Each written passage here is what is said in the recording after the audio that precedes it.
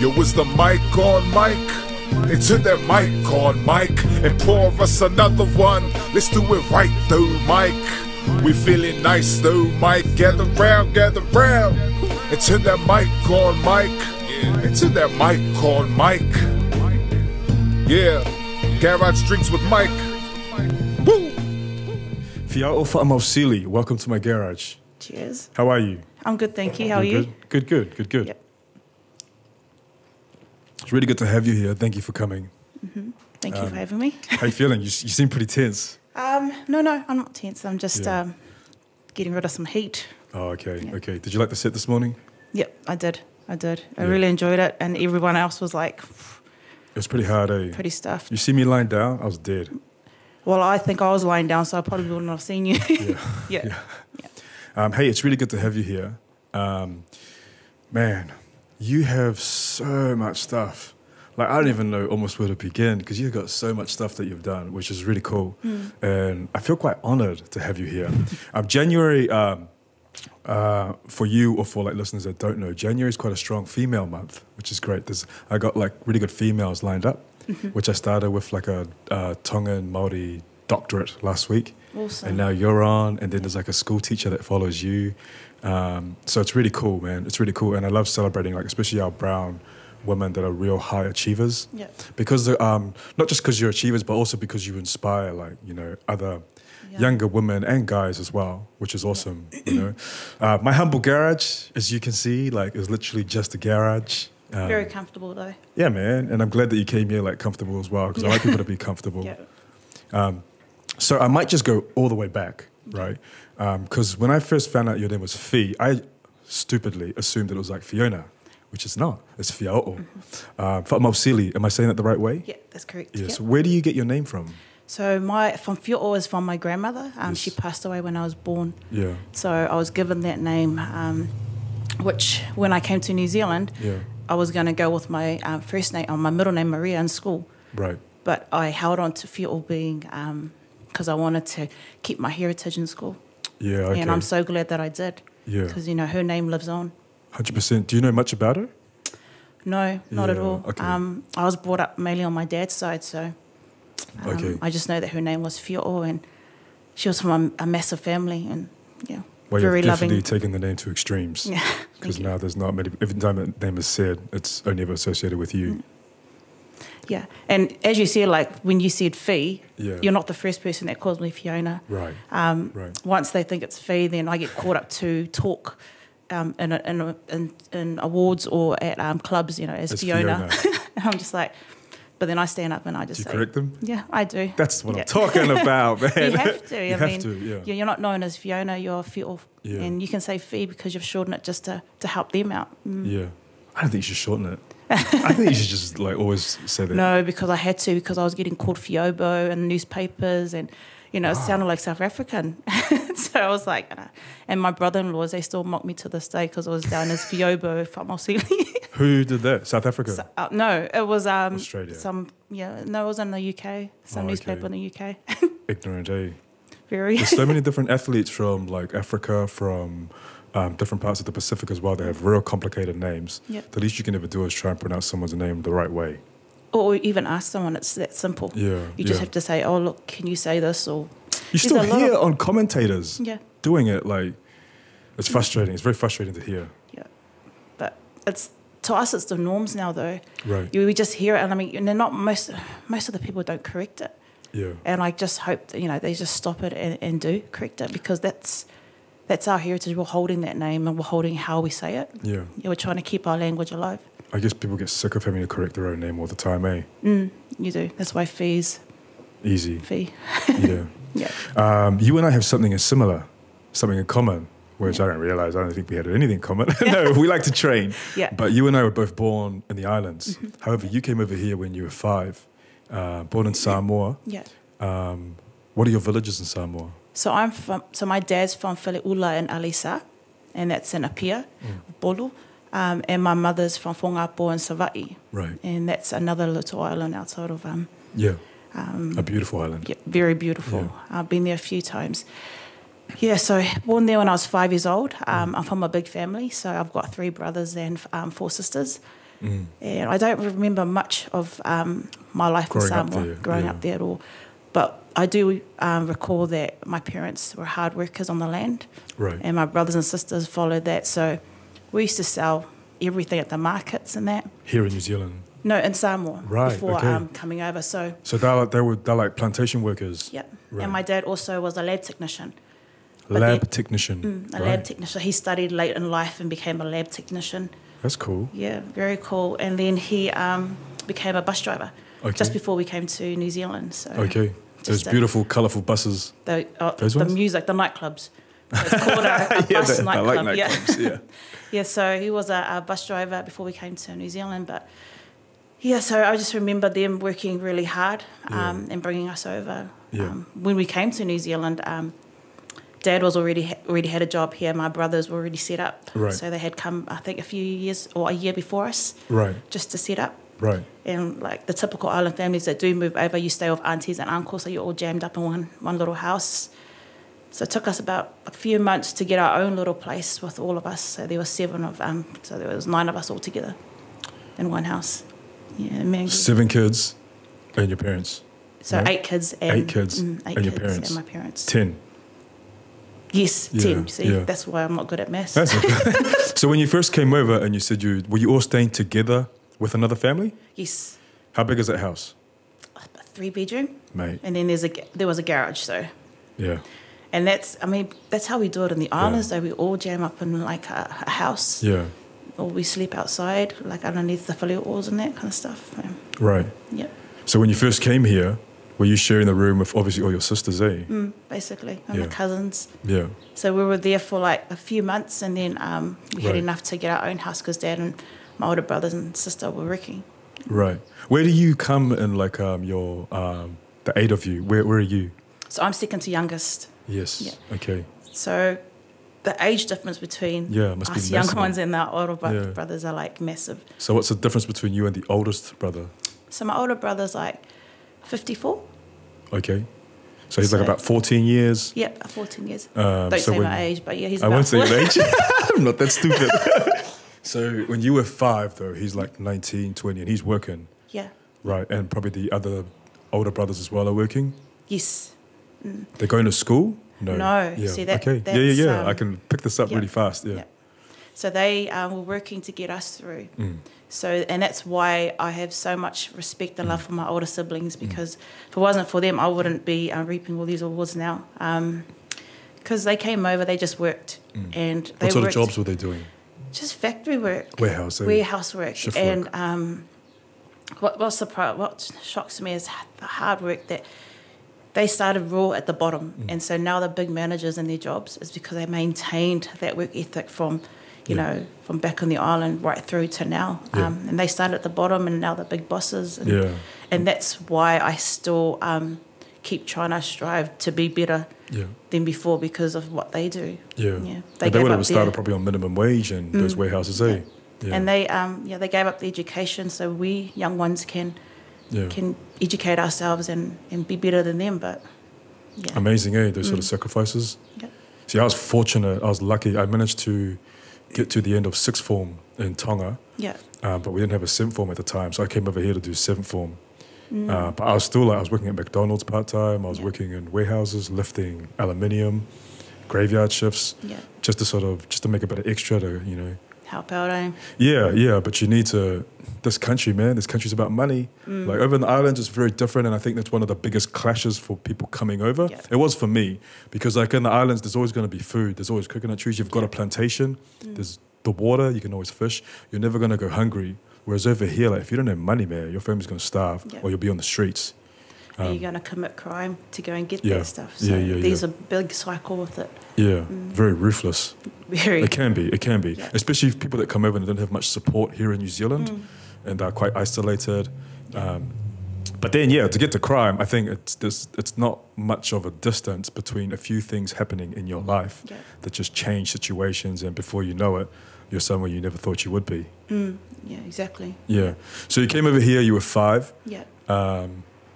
Speak much English? No, I knew no English at all. Okay. So going to school was quite tough for me. But I was quite an active kid, and I kind of like got along with everybody quite easily. So, but my older brothers and sisters, because they sort of got a bit of English in them now from working, you know, they'll teach us bits and bobs of English, and we never spoke English at home. So we go to school, try and speak English, like, and come home and then speak Samoan. Yeah, and I kept that, and that's why I'm so happy that I did that, because now I can still speak the language. So you're still fluent in Samoan? Yes, yeah.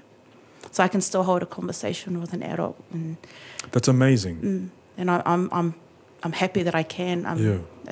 The main reason was because my grandmother and grandfather, they couldn't speak English. Right. And so we had to speak to them in Samoan. Then we have a choice. Yeah, we don't have a choice. It's not like you can go in sign language, but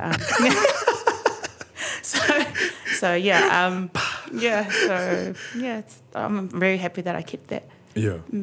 Which primary school did you go to? I went to Kingsford Primary School, so where's that? It was across the road from where we lived. So it's in Kairanga, so Mangere East. Mangere, okay. Okay. Yeah. And you did all your primary there? Did all my primary there, and then moved to Kijuli Intermediate, which was like 500 metres or to a K down the road. Yeah. And then from there I went to Aupito College. Yeah. What was it like growing up at that time, and what was it like in your house? Because I know the struggle's real, right? But what was it like for you as like second to youngest growing up in your family amongst that struggle at the time? Like, what are your sort of memories?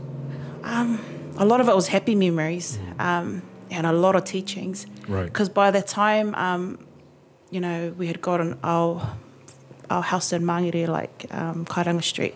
My brothers have gotten married, the older two, and you know, they had moved out, so they had their own little family. Yeah. And so from us, we had to grow quite fast because we were helping my parents, because we came in 1985, but then my dad was sick in 1987, so he had a heart operation. Okay. So that made him not work, and so from then on. How old is he at this time? So he was about, late 40s. Yes. Yeah, late 40s. And so he had to stay home, so he wasn't allowed to work anymore, so he was on the sickness benefit. And so we had to sort of figure out how we're going to do things. And so we took our mentality from what we did in the islands, like selling vegetables and all that kind of stuff and food. We took that, and so we started going to the markets. So we started in Otara, did the Otara market. What would you sell?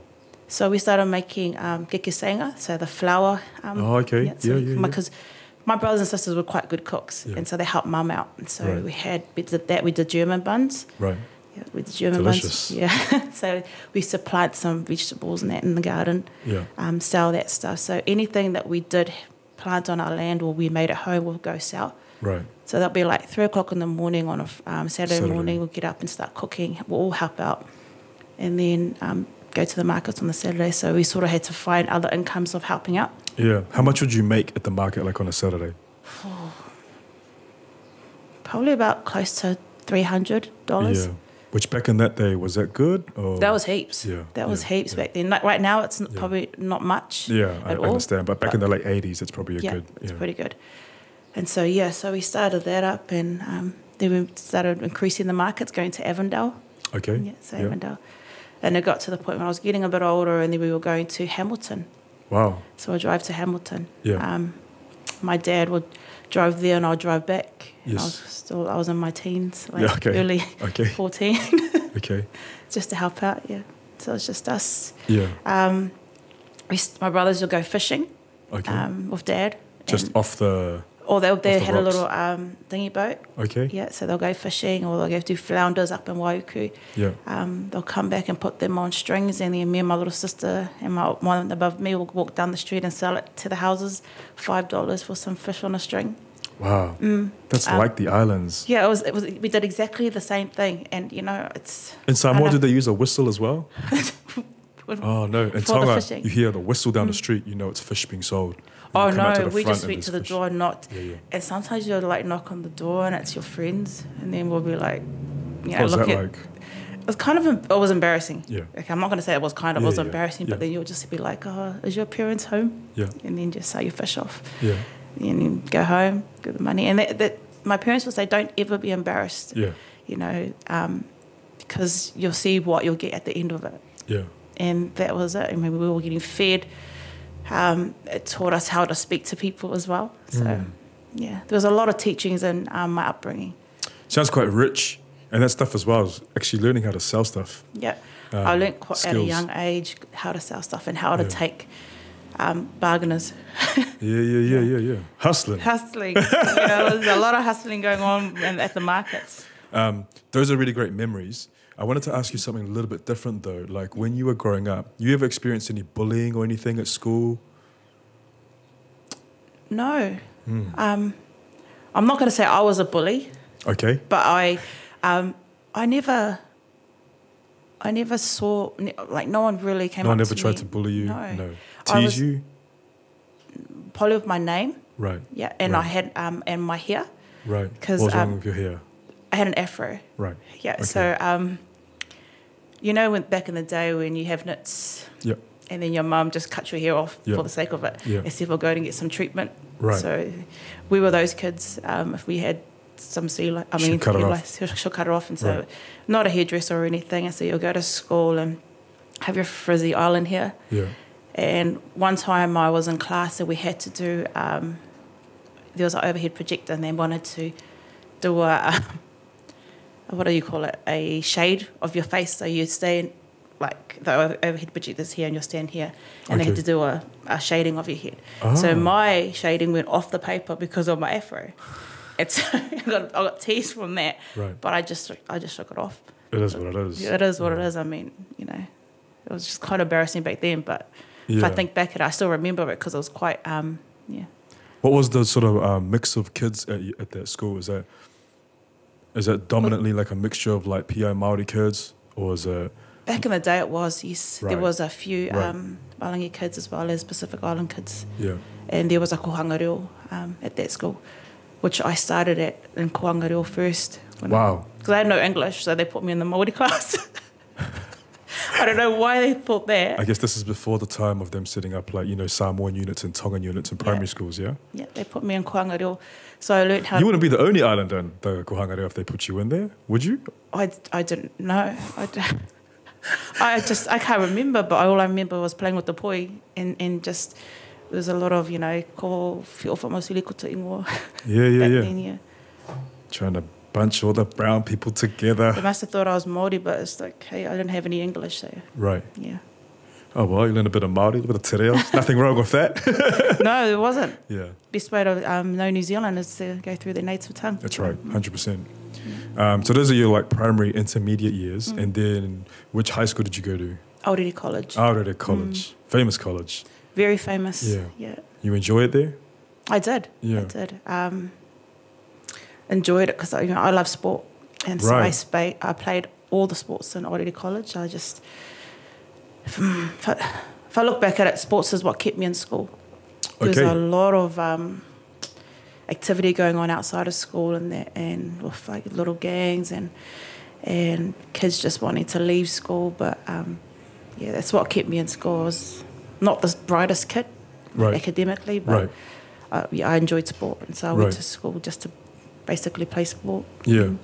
I was going to ask you, it's just gone out of my mind. But if it was mainly sport that you enjoyed, what type of sport was it that you were doing? I played netball. Okay. So netball was my main sport. Yeah. But I was in athletics, so I'll go to track and I'll have discus, shot put. We had soccer, hockey, so all sports. I even tried basketball.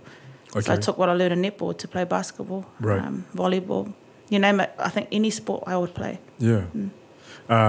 And is this before, did they not have girls rugby at the time? No. No, okay. Already college, we didn't have a rugby team. I think there were they had teams, but no, I wasn't playing rugby. Yeah. I was only playing ball rush at lunchtime and that kind of stuff, or touch, but no rugby. Also, does it cost, all these sports activities, do they cost? Not when you're playing at school. Okay. Just if you're going on trips or tournaments and that, they'll ask for some money, but no, not at school. That's why I only played school sport. Right, right. Yeah, because I think now at the moment, man, like the fees can quickly climb pretty high, especially if you're in high school doing stuff. Oh, wow. Yeah, I find it with our kids. Yeah. So you're paying to play sport and Well, sport? no, my son plays in a club, Okay. of course, which has fees. But I think once he gets to high school, if he's playing, I think he'll prefer to play in college. Yeah. So you say you didn't like too much of the academics in high school, which is fine because I don't think school academically is for everybody. Yeah. Because everyone gets something different out of being at school. I think probably the most important thing it is for like social interaction, how to deal with other people. Yeah. Yeah. Once you left, how old were you when you left Arere? So I completed up to 7th form. They call it year 13 now. So I left 7th form, went straight working full time. What were you doing? I was working at a Pack and Save Manukau. Okay. So when I was 14, I applied to work part time. Yeah. Just kind of put this before you. It's all right. Yeah. Yeah. I applied to work part time at Pack and Save Manukau. Yeah. So that was my first ever paid job. Yes. And they rejected me because I wasn't 15.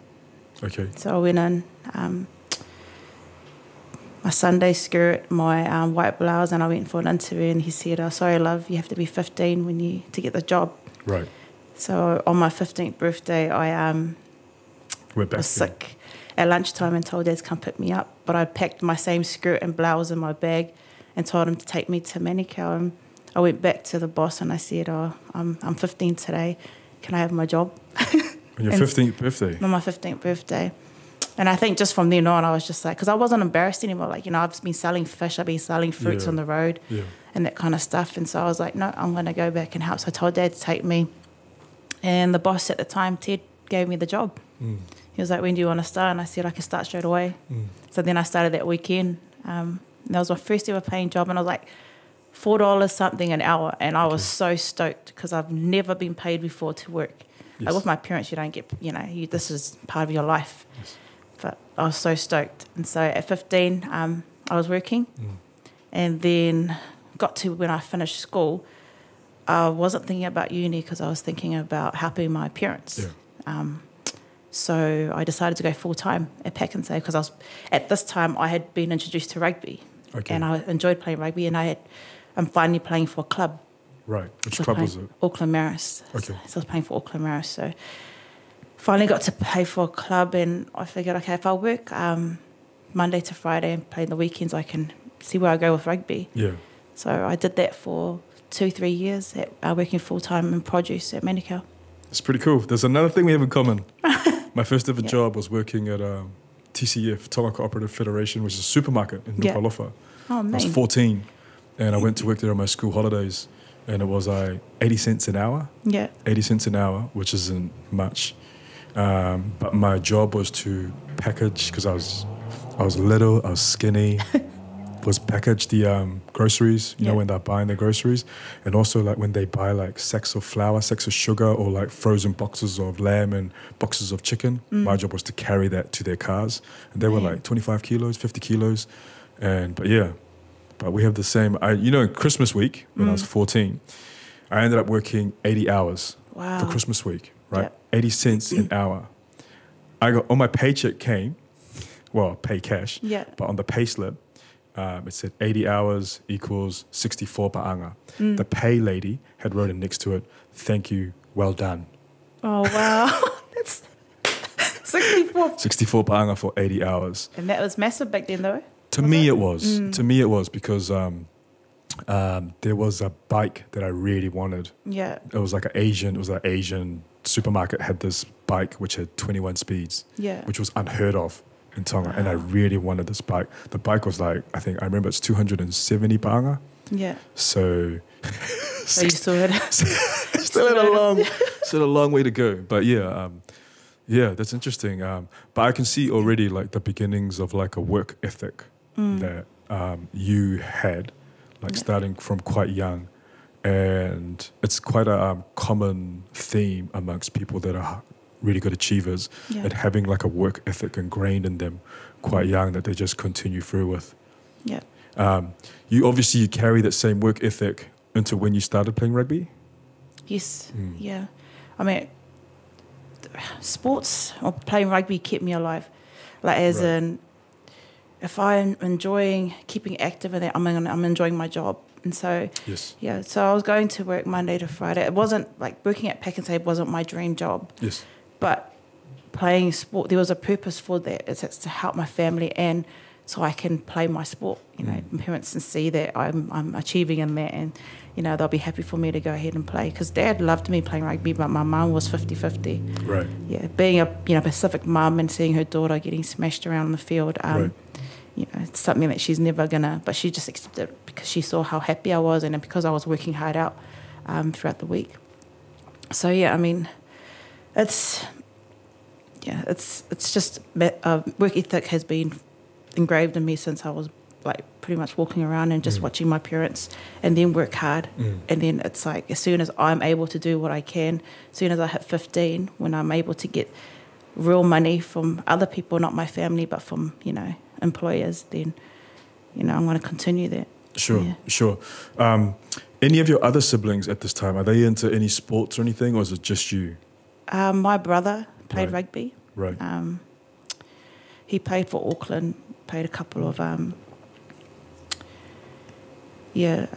other regional teams, but never really went further with it. He was studying to be a chef at the time as well, so he went to uni. Okay. So to study chefing. Yeah, he became a chef, and he was really good at it too. Pastry chef. Wow. So he took out a few competitions and that. Right. But never really cooked for us. I don't know why. The man will go show off at all these competitions, but never come home and cook the same things.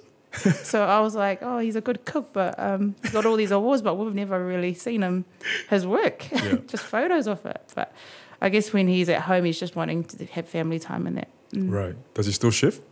No, he changed careers when he moved over to England. Okay. Yeah. So and then he came back, but now he's back. Right. Yeah. And me and him are quite close, so that's great.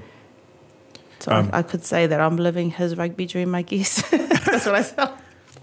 Yeah. Well, your family must be really proud of everything that you've achieved.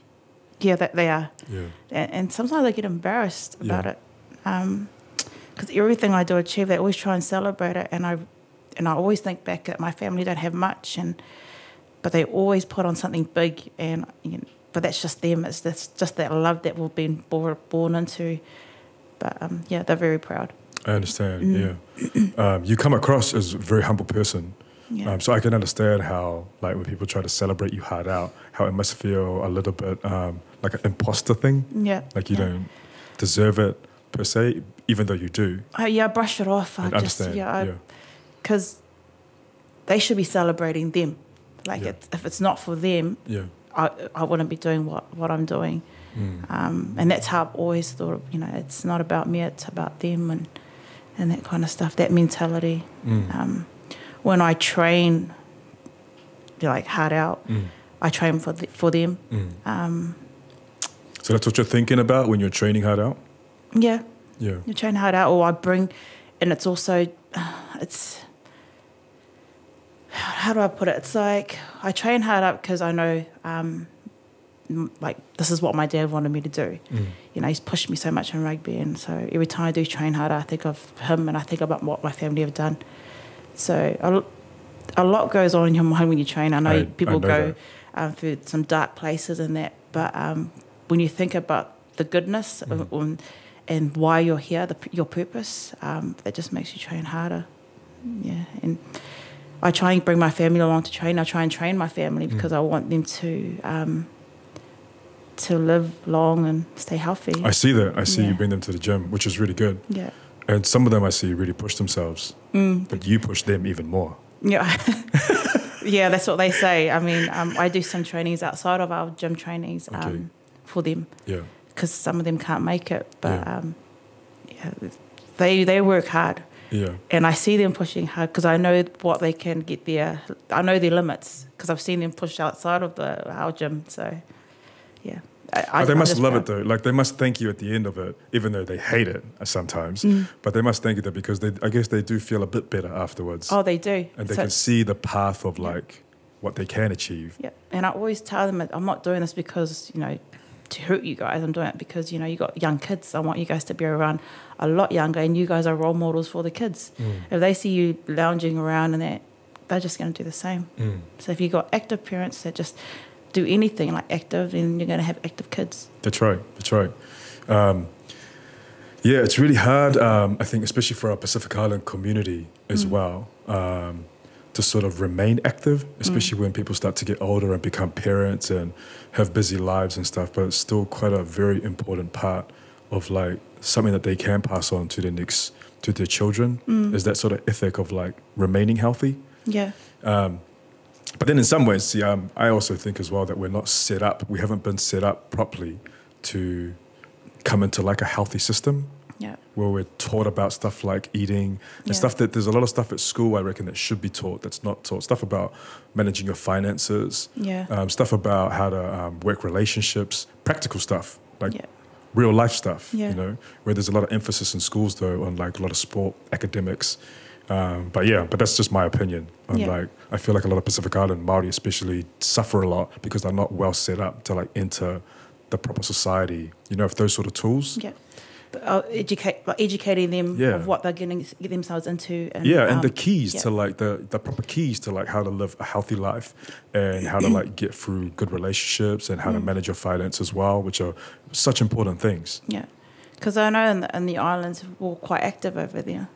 Well, you don't really have a choice. Like if you're working the plantation, you're working the plantation. So when you come here, it's a different story because you've got to work your 8 to 9 hours or 10 hours for some people a day, and then you've got other stuff going on, bills coming out, and, as you say, finances, and then you've got to try and squeeze in time with the family at night. So it's different, but education is the key. Yeah. So time management is also quite a big thing as well. Yeah. People can learn how to manage their time and their days and stuff.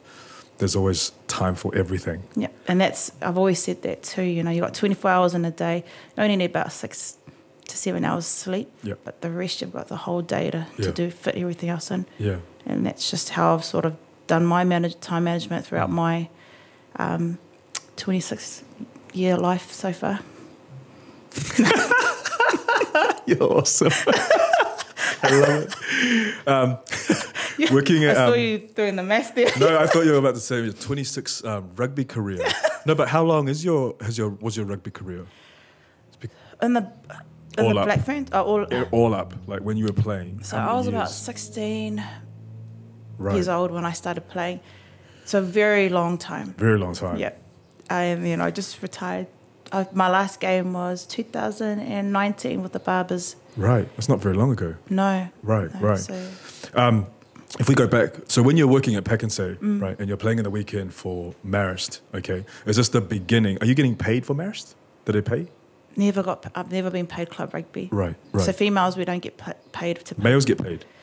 Some males do, I know that, yeah. Right. And they get scholarships to play now. So where did it go to from there?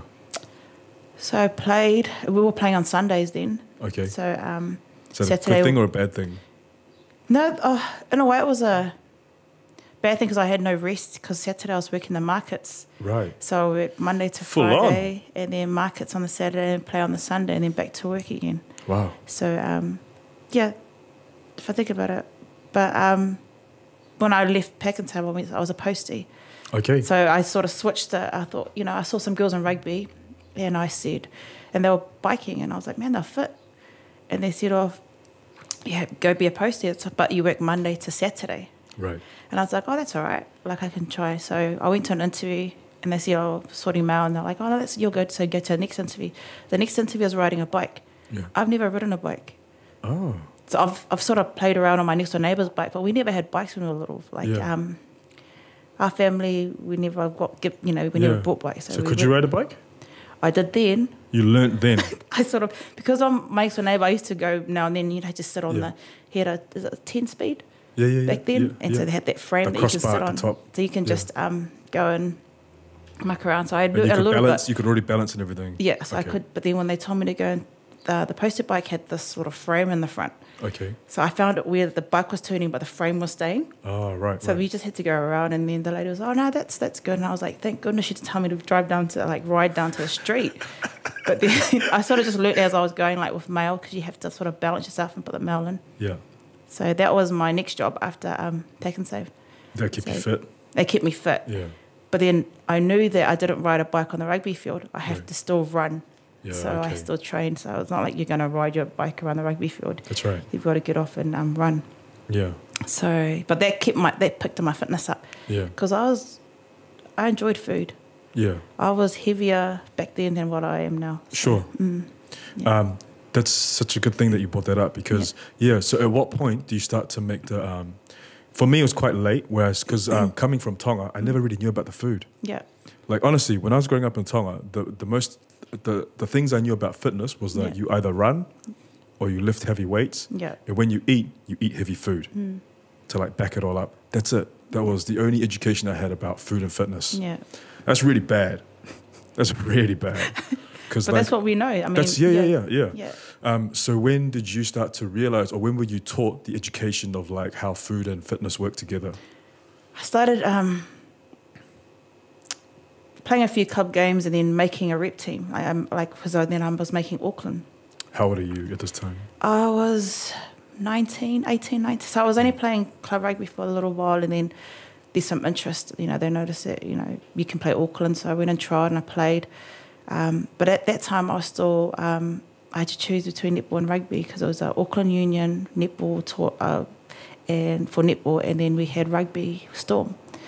So I chose rugby. Hard choice? No. Okay.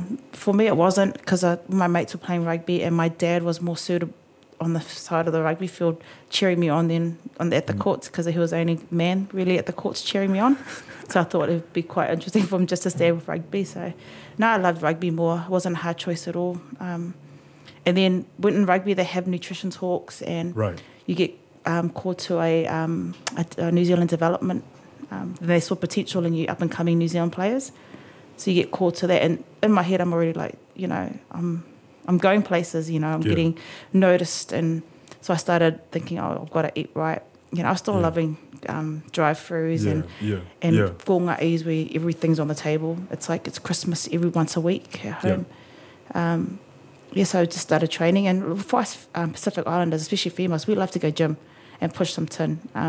We were naturally powerful, but we hate running.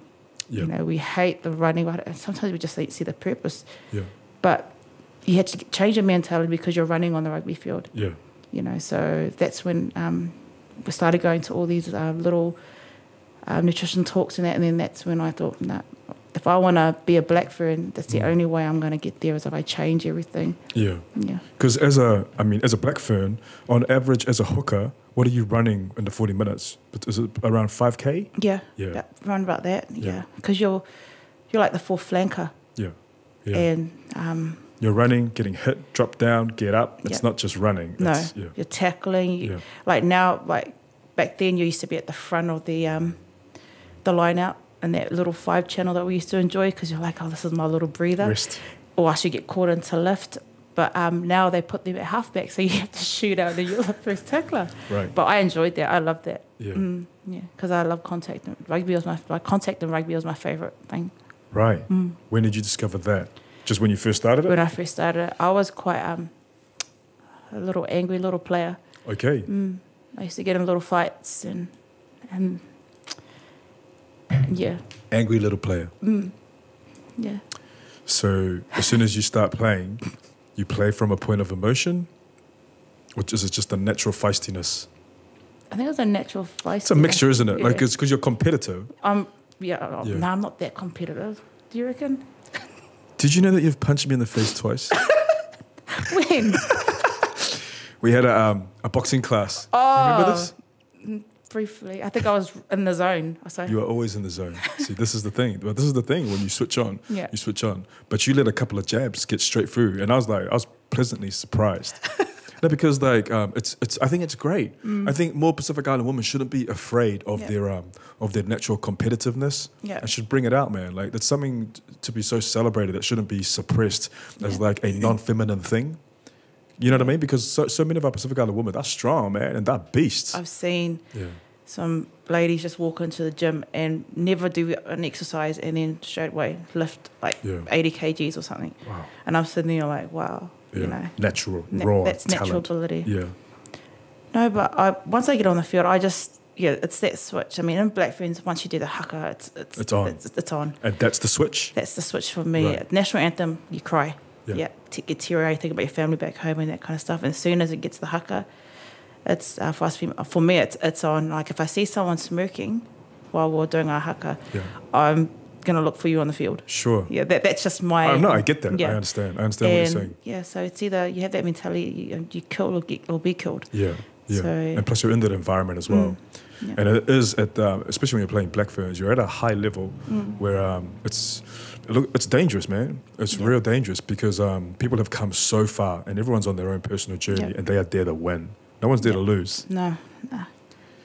I think sometimes in a way that it's probably one of the hardest games that, where there's some different games where people can cheat and like throw a game or something. I think rugby union is probably the hardest one where you could try and throw a game. You know what I mean? Yeah, like if you secretly made like a bet with some big company for a lot of money that the Black Ferns would lose this game, you couldn't do it because there's too many people involved. Yeah, too many people and there's so much going on. Yeah. And the person that controls the game is the ref. Yeah. So unless he's in on it, yeah, true. Then maybe. But as you see, there's too many people, too much going on. Yeah. So once you started to make this decision about rugby, where did you get your first rugby check from? Rugby check. When you first got paid for playing a game of rugby. That wasn't until Black Ferns. Wow. And that was 2002. I made the Black Ferns. I was 21 and my first time going overseas. This is, so I've got on my passport and I'm not going just to Australia or somewhere, I'm going to Spain. Okay. And so I've never experienced like a massive trip like that before. Yeah. I'm leaving my family and never knew what jet lag was. Yes. Until, my coach starts mocking, because I'm still fresh, I haven't been in New Zealand too long. Yeah. So, well, think about, but we speak Samoan and that all at home and that, and you're still kept tight in your community. Yeah. So my first time out, and we're standing in the lift, and my coach goes to me, "Have you ever been to Europe before?" And I'm like, "Nah, I haven't been to Europe," but we're in UK, so I didn't know that Europe was this big place. So, and I'm sure I'm not the only one. Yeah. And then I'm standing there and I'm like swaying, and I'm like, what is this? Like I'm quite lightheaded, and they said, "Oh, you're jet lag." So, so this is all I'm getting all this, and then they thought you'd been drinking. Yeah, I wouldn't have known. I thought someone had spiked my drink or something.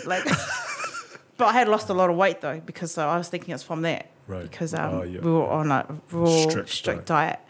And I was training more than probably anyone else because I wasn't getting game time. So if you don't get game time, you're doing extras. Right.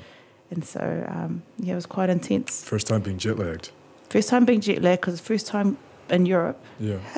And first stamp on your passport. Yeah. Yeah, it's massive. Like, who would have thought I would be heading to Spain? Stuff that you see on TV. Like, if it wasn't for making Black Ferns in 2002, I wouldn't have experienced that. Yeah. And then you get your paycheck when you come home. So I didn't get paid. We don't get paid before we went. So, yeah. Okay, so obviously they're feeding and stuff. Feeding you over everything's free. Stuff. Yep. But what if you got like a mortgage or rent back home? I think the girls, they were getting paid it was their job. So taking leave from their work. So we don't get paid until we came back home. Before you made the Black Ferns, were you playing for Auckland? Yes. Okay. So I was. We weren't getting paid for Auckland. Yeah. So I'm going to ask you about this. Is there like a real, is women's rugby really behind men's rugby in terms of like how they look after players and paying them and stuff? Yeah. Obviously back then, because this is back in the 90s, right? 2000s. Yeah. This is in the 2000s. This is 2000s. Okay. Like, even now for Auckland, you don't get paid. You don't get paid for Auckland, you don't get paid for club. You get paid for your national team. So a lot of It's pretty ridiculous, eh? Considering as well the amount of stuff that the Black Ferns have achieved in their time as well. It's pretty. So they're still quite far behind. Yeah, the girls are getting contracted now for Black Ferns, and that kicked off in 2018. Right. But before that, we were getting paid if we go on tour. Auckland, no. Sorry, and club, no. So those are your stepping stones to your paying to Black Ferns. When they're playing in the Black Ferns, are you getting paid enough to not have to have another job? No, you still have to maintain a. So ridiculous. I still maintain a full-time job, but it just makes the girls work so much harder, and makes them appreciate it more. Right. Because if they were just like, personally for me, if I was just playing rugby, I wouldn't be working extra hard. Right. Just trying to balance everything and just that work ethic again. Sorry. Yeah. So if you're in the Black Ferns and you still have to have a job, am I right in saying that it's still considered then an amateur sport? Yeah, it is. See, I didn't know this. This is great. I didn't know this. Yeah, but What's it like for other countries? I think UK has just picked up now. Right. Yeah. The ball game with women's rugby is still way behind the men. And yeah, but it's picked up massively from when I first joined. Okay. And the girls before me, they used to wear men's jerseys on the Sunday that haven't been washed when they played on the Saturday. This is just getting embarrassing. And so when I came into the team playing club rugby, we used to wear real big jerseys, but they were washed. So I was fortunate to not be wearing someone's dirty shirt from the day before. So, but we used to wear shirts down to our knees and run around with the shorts that go up to your hips. My first rugby boots were from another lady in the team. Okay. Yeah, so. It's like kind of talking about like rugby in the islands. Yeah. You know what I'm saying? When like, I first started. This is what it's like for rugby in the islands, but we're in New Zealand, which is like one of the best rugby countries in the world, if not the best. But if you think about back then, it's women, like men, like they always say it's a men's sport. Back then, like when we were first coming through, only like men were playing it, and the females were just playing. I don't know what they were calling us because you still weren't named Black Ferns. But no, when I made the team in 2002, we were called Black Ferns. Right. But like me thinking is like when guys watch a game of Black Ferns, right, and they come and they chat with me about it, they're like, "Man, you girls play like great. You guys, the way your skill level." Your phases are perfect, and I'm looking, and it's just like real players. Yeah, but I'm like looking at them like, and then if you have watched us 10 years ago, you'll say the same thing. It's like, I feel like saying, where have you been, man? Yeah. Like, it's like they're blind to the fact that we played the same as what the guys play. Yeah. So we hit the same, we run the same, and it's not like we have a different rule book. Like females rugby, this is what you do, and men's rugby, this is what you do. So when I talk to guys and they come up and they talk about that, I smile. You can't be mean. But in my head, I'm like, where the F have you been? Yeah. Like, how can you say that? Yeah. Because this has been going on for the last 10 years. Yeah. Yeah. Do you think, though, it's slowly changing? I'm really hoping you're going to say yes. Yeah, I do. I do see that it's changing. I mean, the girls are getting more views on TV, like they're on Sky Sport, TV1. Back then, we used to make the newspaper. If we win the World Cup, we used to be at the back of the newspaper. It was a headline. That was massive for us. Now we're in the front of the newspaper if we win a championship. But yeah, like there was so much talent and that back in the day that was never told. Like the stories of those girls, how they used to train or how they used to make the team. That was never told. There'd be a lot of stories there. Good sure stories, and that's why I trained so hard, because I watched how those girls trained. Like I came into the team late in that 2002 period, but the girls that made it in 1998 and World Cup, man, they train like beasts, and all hours of the day, and they were working full time. Some of them, yeah, they were mothers. Some of them were mothers, and they had to experience some smelly jerseys before some games before they played. So That's just not right. yeah. So it's changing slowly. I mean, changing, but I wish it could be a lot better. And faster change as well. Yeah, faster change. When you first get the call, do you get a call that you're a Black Fern? Yeah. You get a phone call. Eh? What is that like? Ooh, I still remember my call. Like how it was exciting, but I couldn't really get a word in because I was crying hard out. Yeah, I was crying hard. Like I was just like, you know, when you're that ugly cry when you're trying to like, when your lips shaking. Like so, I was just thinking, but yeah, because some people do know, but my dad had passed 4 months before that, or August, and I got the call. So he passed in 2001. And I made the team, got the early call in 2002 to go to Spain when they made the BlackFern. So that was what I was thinking about. Like, you know, I was just like, you know, I did it. So I went straight to the cemetery. I drove straight to the cemetery and told him I made it, finished off my cry there. And then, just remember they're saying that, congratulations, you're in the BlackFerns, going to the World Cup in Spain for 2002. And I was like, I said thank you, but then that was pretty much it. I was like, your family must have been insane. Proud, yeah. My brother, I was really close with that, played rugby. He was in the UK at the time. So that was another thing I was excited to. I get to see him. Yeah, so, yeah. How old are you at this time, sorry? You're 22? 21. 21. So Dad passed away in August and my 21st was in September. Oh. I know, so everything. So... It just hit, so I cancelled. So he put on a big 21st. I said, no, I don't want anything. And so he passed away, and then, 21, and then, but I was still playing. But I was taking out all the emotions in rugby. Like, I was just getting on the field and just, and that was a period where everyone was having their 21st too, so we were enjoying the drinks, and, I even went to some trainings drunk. It's just, that was life. And I went through a dark period of Dad passing away, but then I sort of switched. I thought, this is what he wanted me to make the BlackFern. So I trained. I was running more than I've ever ran before. I reached out to an ex-BlackFern and asked her if she can train me with the running. So I went to Pameoa Basin after I finished work. What sort of running would you do?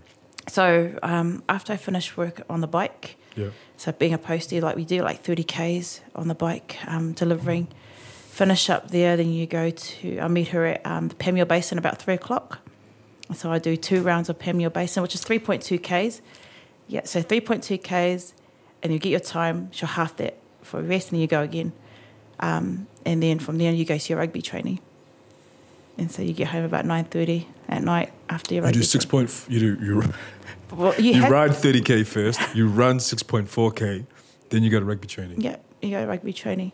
But you get to rugby training, and then some girls are doing extras beforehand. You get there, you do your extras. Jump in with them as well. Yep, you do your extras, and then finish rugby training about 8:30. So you get home about 9:30. Because back then, you couldn't go back and forth because it wasn't cheap. Right. So you go from one place, and it's just you stay out there until everything's done, and then start again the next day. Yeah. And that was the only way that I was going to get a black jersey, is if I had to get fit. Because I was told by the coaches that I had all the talent, but you need to get fit.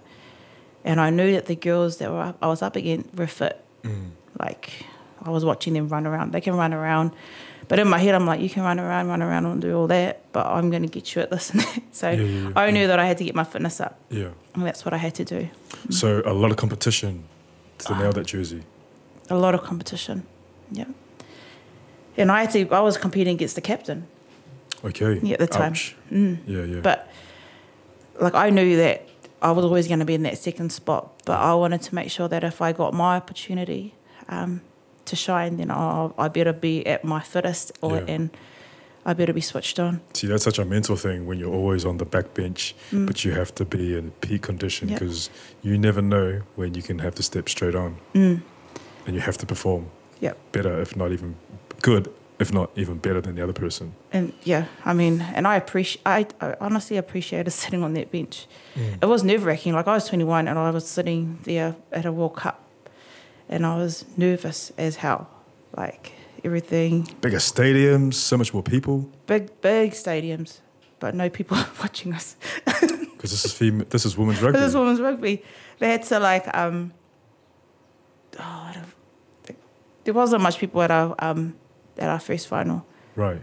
Like a lot of it was the other teams watching us, because the teams stay and watch. Right. And then they have to move them all to sort of one side, so if the camera sees them, it's looks like it's packed. The skills of being on TV. Wow. Yeah. So, but it was good. It was an awesome experience. Yeah. And my first World Cup, I probably got 3 minutes on the field. Okay. And I lost a lot of weight. Which game was that? Against Australia. Okay. And whereabouts is this game? This is in Spain. No, sorry. I mean, at what stage of the World Cup? Is this one of the pool games? Yeah, pool game. Okay. Pool game. Yeah. Played, I think it was our second game. Yeah. Yeah, I got on the field. I wasn't expecting to get on the field at all at this World Cup. No, Right. Being my first one, I just enjoying the experience. I was shit scared of those girls. I mean, our girls, out of respect, you know, they were something else. They would walk around, you know, shoulders back, and The girls on your team? my team. Yeah. So I looked up to them because they were so Dominant. shoulders back and Alpha. yeah, they were champions. You know, we were champions prior, and so they were just, you know, you walk in and it's like hush. And I felt great being part of that group. That you know, everyone was just like quiet. They were walking in. Yeah. But yeah, so much respect for those girls that had before me. What was the team culture that you walked into? Like, what was it like being amongst that? If I think about the team culture, we celebrated when we need to celebrate it, and we worked when we needed to work. We all about, like, back then we had cards, yellow cards, so we all as a team said, okay, if you do something wrong, you got to hand your card back in. So yeah. What does that mean? What does the yellow card signify? So a pledge. So you've pledged that you're going to not eat bad, do the extras, and all that kind of stuff. So if you slip up, your card goes underneath the management door. So our aim was not to even hand your card in. So you've got to maintain that standard. And that was our pledge, because we abide as a team that this is what we're going to do, and this is how we're going to win the World Cup. Yeah. Do they still have that? We have different That's stuff. a pretty cool system. Yeah, that was good at that. Because it's self-accountable. Yeah, we still have that though. I mean, I'm not too sure about what the Black Ferns do now, but when we were in it, we used to have team meetings and that beforehand. Right. Where it's just a girls meeting. And we used to have standards. So this is what we're doing. This is what's going to happen if you don't do it. You know, so everyone's accountable for their actions, and it's not about you; it's about the team. Yes. And when you first came in, though, was it quite a supportive environment for someone that's new, or is it still very competitive within the team for spots? When I first joined in, it was quite competitive. I'm this young one coming through, and I didn't feel as if I was getting a lot of help, as in like skill wise and that, like fitness and that. Yep, everyone will be picking you up, because if they don't pick you up, they'll be doing it too. So it's like, now, each player help each other. Like me being in my role as the hooker, I was always helping our girls, sharing what I know.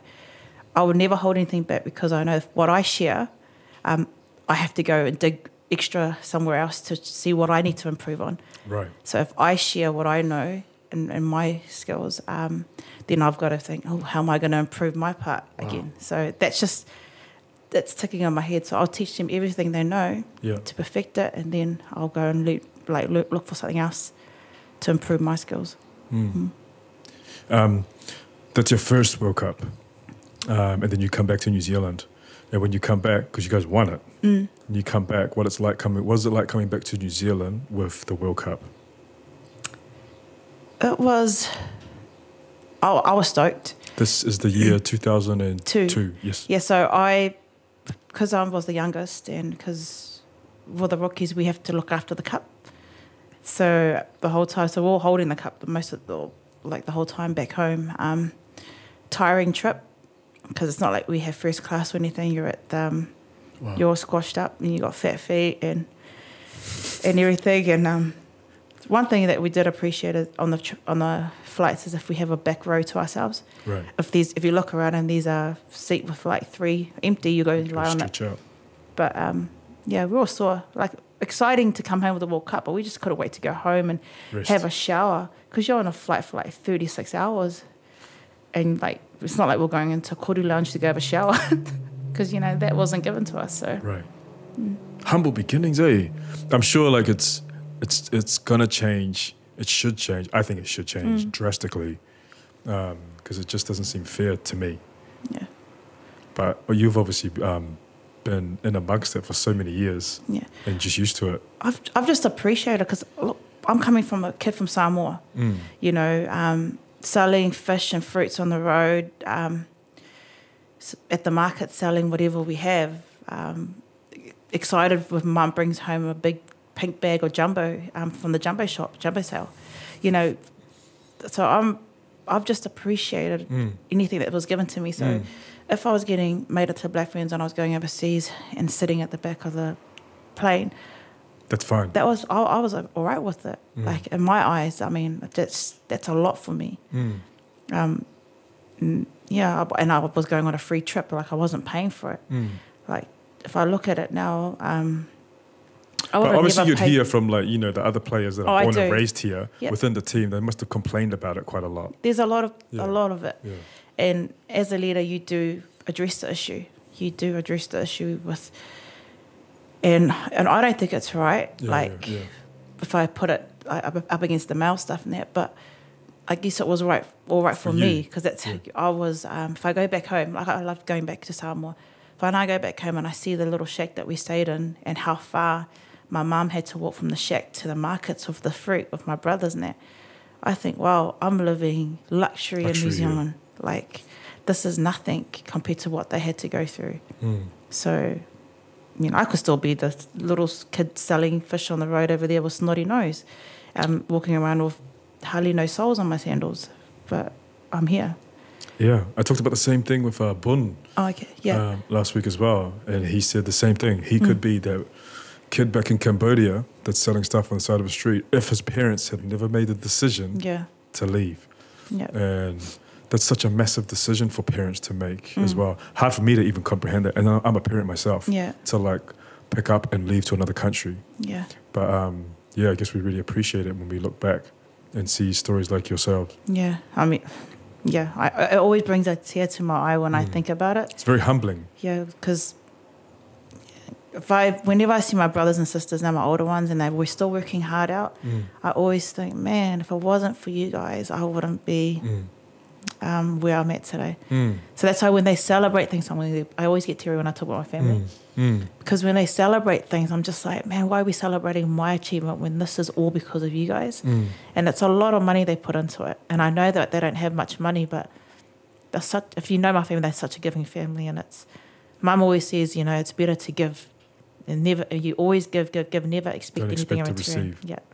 And that's just how it is. Well, to me, that's the way the world turns. Like if we don't give, then there's no real point in like sort of being around, because I know there are a lot of people a lot of takers in this world.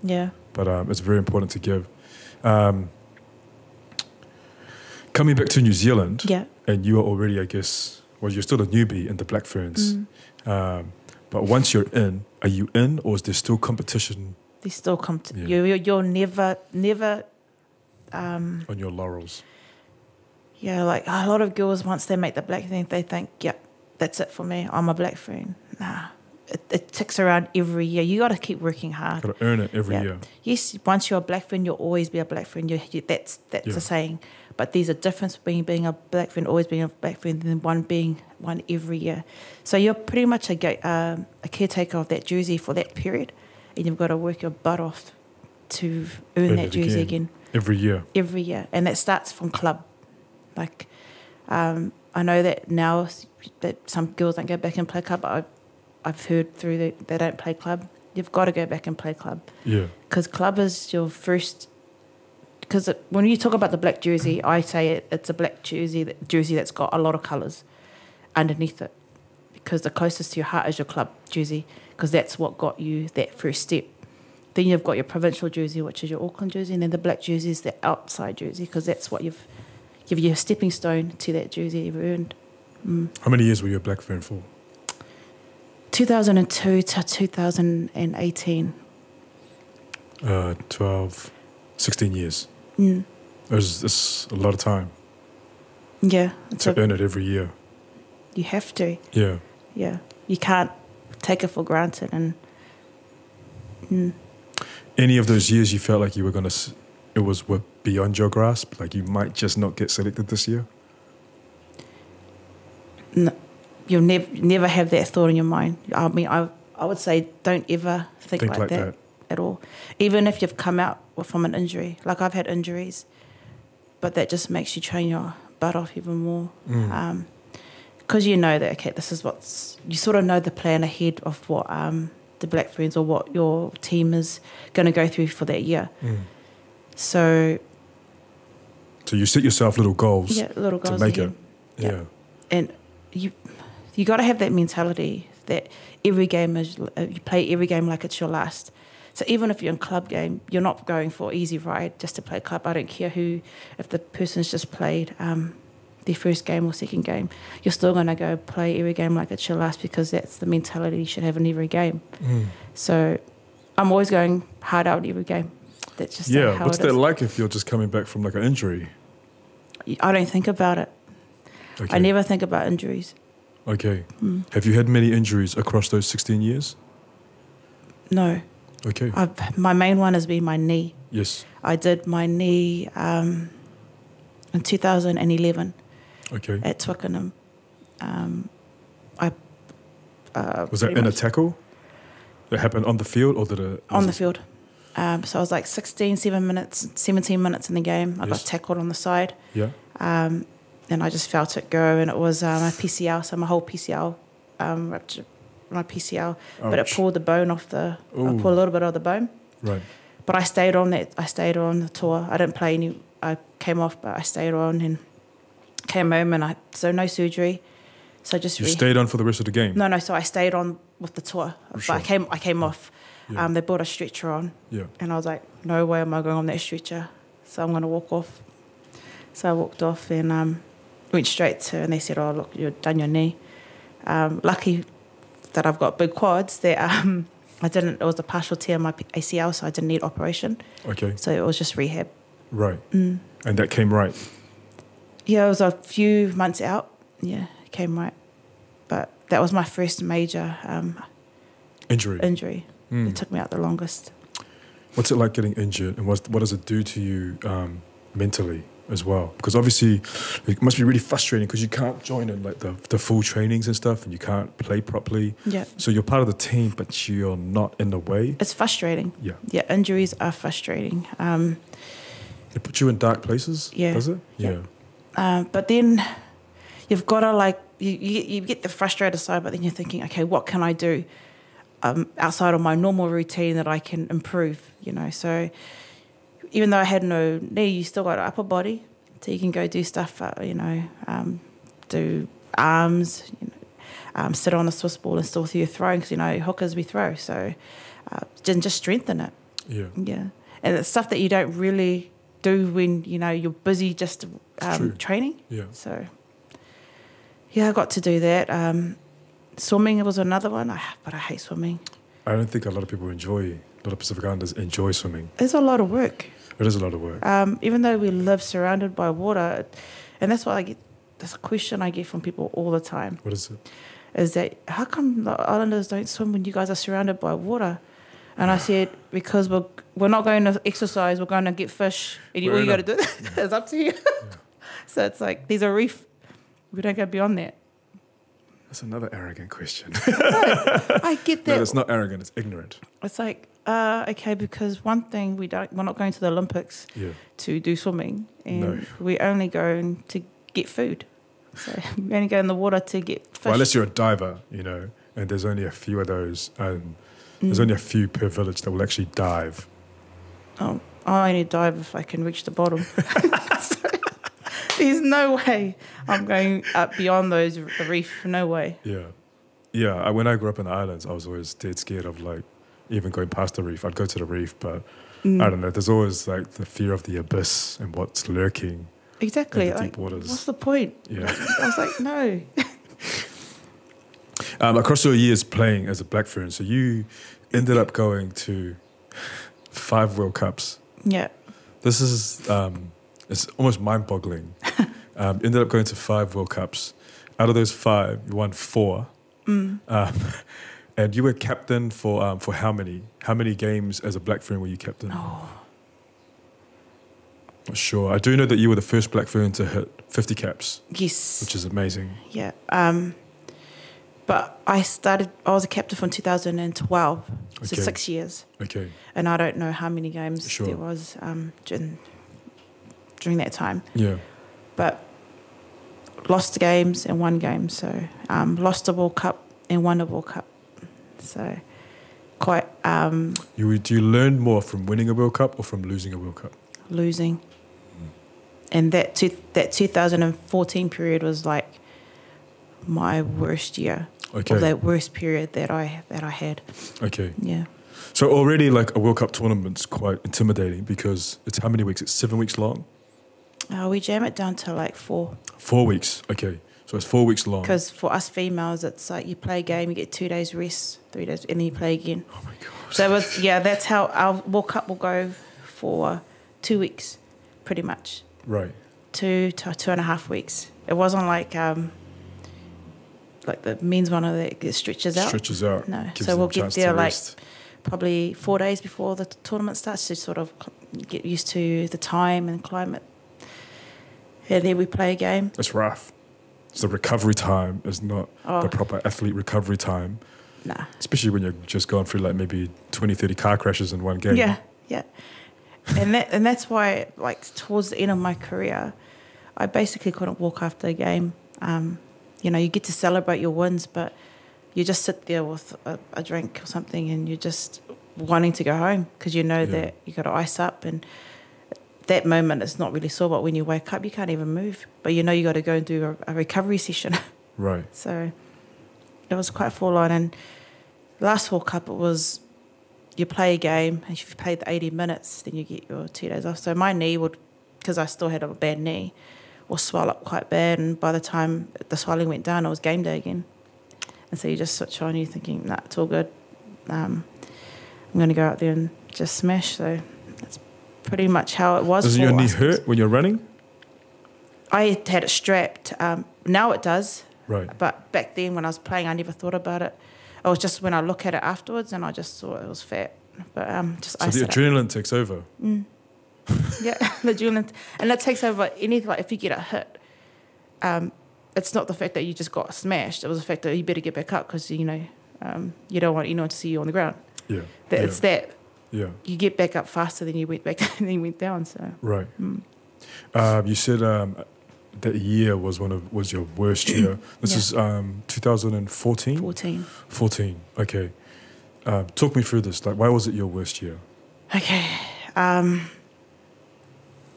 So I just broke up on a relationship Okay. in 2014. That's hard. Yep.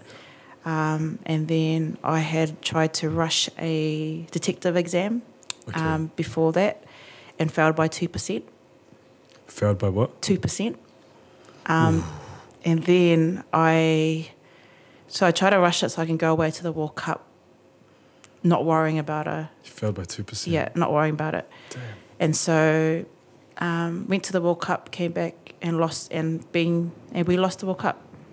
And it wasn't just the fact that we lost the World Cup, it was we had the best stats, but we came away 5th.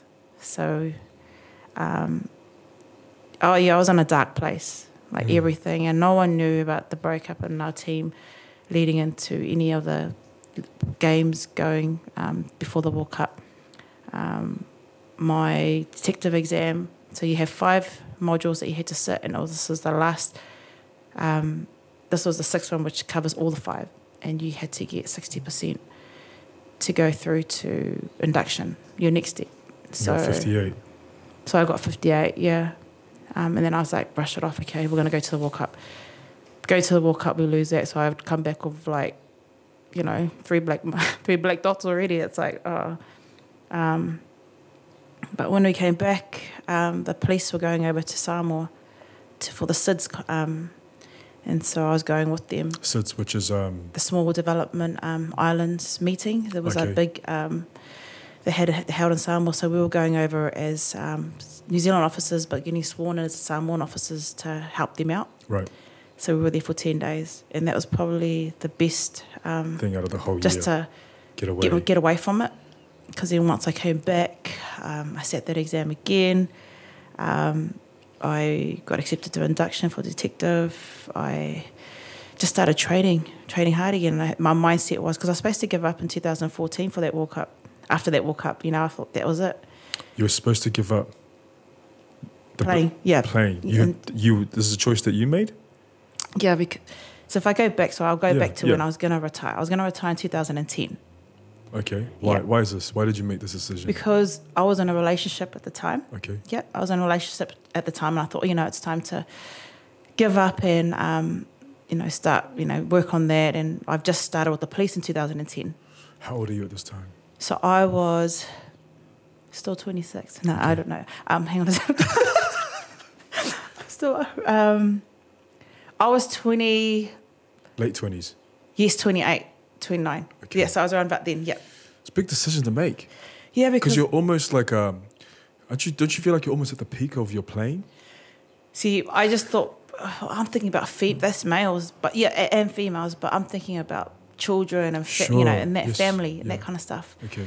So 2010, I had got him because I've ticked off my career, because I said to myself, I'm going to tick off my career before I'm 30. And so I was like, yeah, I'm a police officer now. So I graduated. And that was a tough time, 2010, because I had just graduated from police college and gone straight to a World Cup. And so, right. But that was a good period, because you got to graduate, tick, and then winning a World Cup, awesome. Yeah. And then coming back, I thought I'd finish on a high, and start, you know, moving forward with my relationship. Right. But then the coaches at the time said, a lot of the older players are going. We need you, Fi. Yeah, so they wanted me to stay back just to bring the youngster. And I thought, and me thinking, okay, I care about the young. I care about people coming through. So I thought, yeah. You see how different that is, what you just said now, to how it was when you came through? Yeah. But you see, that's how our culture evolves, though. Yeah. You know, but that's great. Yeah, so, because I saw I felt real bad coming through, you know, just being like an outsider sort of thing, just watching and learning. But I wanted to give back to these youngsters, so help them through. And that led us to that 2014 World Cup. Things weren't going well in my relationship. Well, obviously, I've gone back and played. And so by 2014, that was over. And I lost the World Cup and then failed my exam. But when you're in that dark place, you're probably early 30s now, I think. But when you're in that dark place, I don't want you to go back there, but try and talk to me like what it's like to be there and your process of coming out of it. It was, you just wanted time on your own. Like, you kind of just didn't want to see anybody. But for me, it was real difficult. Like, that's what I wanted. But it was real hard, the situation I was in, because I wasn't telling people. Okay. And I wasn't telling people, and I was still keeping this front, because I knew that I was leading a team. You know, I'm this police officer. I'm supposed to be strong and almighty, and, you know, and save and, serve our country and protect everybody. So that's what I felt. So you're holding up a persona in front. Yeah. And so I just... So it's hard to hold that persona. It's hard. And you're not talking to anyone about this. No. Like, only two of my good mates in rugby knew about it. Okay. But it's not like you have the time just to, you know, you always... I'm in meetings and that kind of stuff, but we went had coffee or hot chocolate at night one time. But you never... Me being that person, I'm not going to say everything. Like, I'll just say the main stuff. But, yeah. But then my mum always told me, like, and this is one thing that sort of is like praying. Like, you talk to God and talk to God on your own. And I'm guilty of this, because I should be doing it more even on my good times. But I tend to try and talk more to Him when I'm in trouble. And and that's something I'm not happy with myself with, because I should be talking to him when things are great as well. But so she's always said, always pray. So, you know, that was one thing that sort of helped me as well. Right. Are you quite religious? Were you always raised quite strong religiously? Yeah, always went to church every Sunday. Catholic? Catholic, yeah. Yeah. Always went. Yeah. We were in Sunday school when we were quite young. But I think Mum and Dad sort of decided, because they did that a lot in Samoa. They were heavily involved in the church in Samoa. But I don't know what made them just say, oh, we'll just go Sundays. It's probably because they knew that if things had to change in New Zealand, we can't keep some stuff from Samoa. How often would they go in Samoa? But if Mum was Every heavily with the Sunday school. Oh, right, She's a Sunday school right. teacher, Yes. and Dad was part of the committee, so Right. they're quite involved. And here we were just, you know, just go as a family on Sunday. We're involved in the Samoan community. Yeah. So you found praying like a way for you to sort of come out of that? Yeah, yeah. Looking back at that from where you are now, is there anything that you would do differently at that particular period? No, Okay. no. Okay. Like, if I look, yeah, I wish I never went through it. But, sure. Everybody but, wishes that. Yeah, but I'm glad I did. Well, in some ways it would have made you It made sort me of the person strong. that you are today. Yeah, I'm quite strong-headed now. Yeah, because of it. Yeah, because of it. But then one thing that's a negative out of it is that I fear getting into relationships. So Okay. yeah, so that's probably like a sad side of it. Yeah. Just trying to get into that trust or earning trust again. Yeah. But yeah, I wouldn't change it. Like as they say, you make a decision, you go with it, and you learn from it, sort of thing. It's important that everything that you're saying and that I'm asking you about, because there's people out there listening to this. Yeah. You know, they have to understand that not everyone is strong. Yeah. And there are a lot of people that appear strong and stuff, and that are around us all the time, but we never know what they're going through. No. If you were to go through something now, do you have different ways that you deal with it?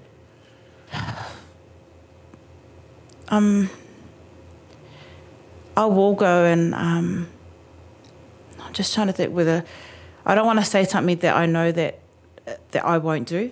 Like I'll say I'll go talk to people, but I'll probably that like we have counsellors available. This is at your work as a detective. At my detective. work as a detective, because I'm a private person, right. And some of the stuff that I do want to talk about, I don't want to tell anyone, you know. Right. So my way of doing it now. Why, can I ask why? Like, does that make you feel? Does that make you feel smaller if you talk about it? I think it's more. I feel I don't want pity. Like I don't, you know. I still want. It's hard to sort of say. It's hard to ask for help. Do you find it hard to ask for help? For me, it is. It's hard for a lot of islanders to ask for help. Because I'm usually the one helping. Right. So I'm always the person that people contact. Like I have friends that ring me or message me to say, look, I'm going through this. Can you talk to me? So I'm the one giving the advice. So, and I find it hard to ask for help. And even though it's so easy, it's not. It's not. It's not. And so you... I have had so many people sit where you're sitting right now say the exact same thing. Yeah. That as much as we talk about asking for help and stuff, it's one of the hardest things. Yeah. For me, it's one of the hardest things. To put this podcast together, I needed help. There's a lot of stuff here I don't know. Yeah. I can't figure out myself. I've never done before. One of the hardest things was asking some of my closest friends who specialize in stuff like this, asked them for help, for their advice. I don't like asking for help. Yeah. I like to do stuff myself. I don't like also the feeling of owing someone a favor. Yeah. I don't like that. I don't like feeling like I've been vulnerable in front of someone else. Yeah. I don't like that because, I don't know, maybe just as a male, I'm always quite sure of myself and sure of what I do, and I like to keep it like that. Yeah. But I've learned so much about this, like asking for help. Yeah. And I've had a lot of friends around me as well that have gone through like really dark stuff that I wish I had known about, but they never asked for help. You know what I mean? And so, yeah, that's why I ask you about it, because our Pacific Island community, like, we value and we treasure them. We value our family members as well, and we treasure them. But sometimes they go through things that you think they'd talk to you about, but they wouldn't because they just don't want to. You know? And that's, like I remember... It's ingrained, do you think, in us as a people? It is, like, I've just had this... Like, my one of my close sisters, who's close in age, she broke down... like my last birthday, I'm not even going to say the age, but my big birthday that I had is like, she just says, I don't talk to her about anything. Like these stuff that I'll go through, that she'll hear from someone. I'm just so not used to talking to my sisters, even though I love them to death and that, we just never really shared so much like that. I don't know if it's just from the Pacific, like that. Because just like how our parents, we don't really tell them, I love you. It's like feels weird. It feels weird. Like we don't say I love you. We just just because they're on cheek and that. Like it's never really been said. Like we just know that love's there. So with my sister broke down because I don't share anything with her. Like she's heard something that from one of my good mates that I'm going through, and she just like, why don't you share? Well, you should just open up. But that's just how I've always been. So. But then if you think about it, vice versa. Like if she was going through something and how would you how would you feel? You know, and I totally understand from that side because I give a lot of advice. I give a lot of advice to my friends and that, and I try and follow those advice myself. But then there's stuff that I just keep to myself as well. I'm also going to ask: do Black Ferns, do they have like a sports psychologist as part of the team, or when you were playing?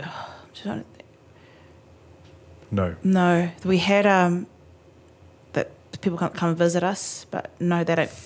I know that they have. No, they don't come on. We have a doctor. Is that a physical, like no, a just GP? part of.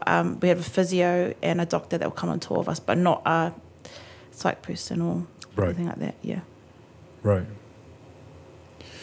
The stuff's so interesting. Yeah, I mean, I don't know about now, but it is changing, but as we said, just not fast enough. Okay, your rugby career is amazing. Okay, I want to talk to you a little bit now about joining the police force. Okay. And where did that come from? Out of all the careers in front of you that you could choose from, why was it the police?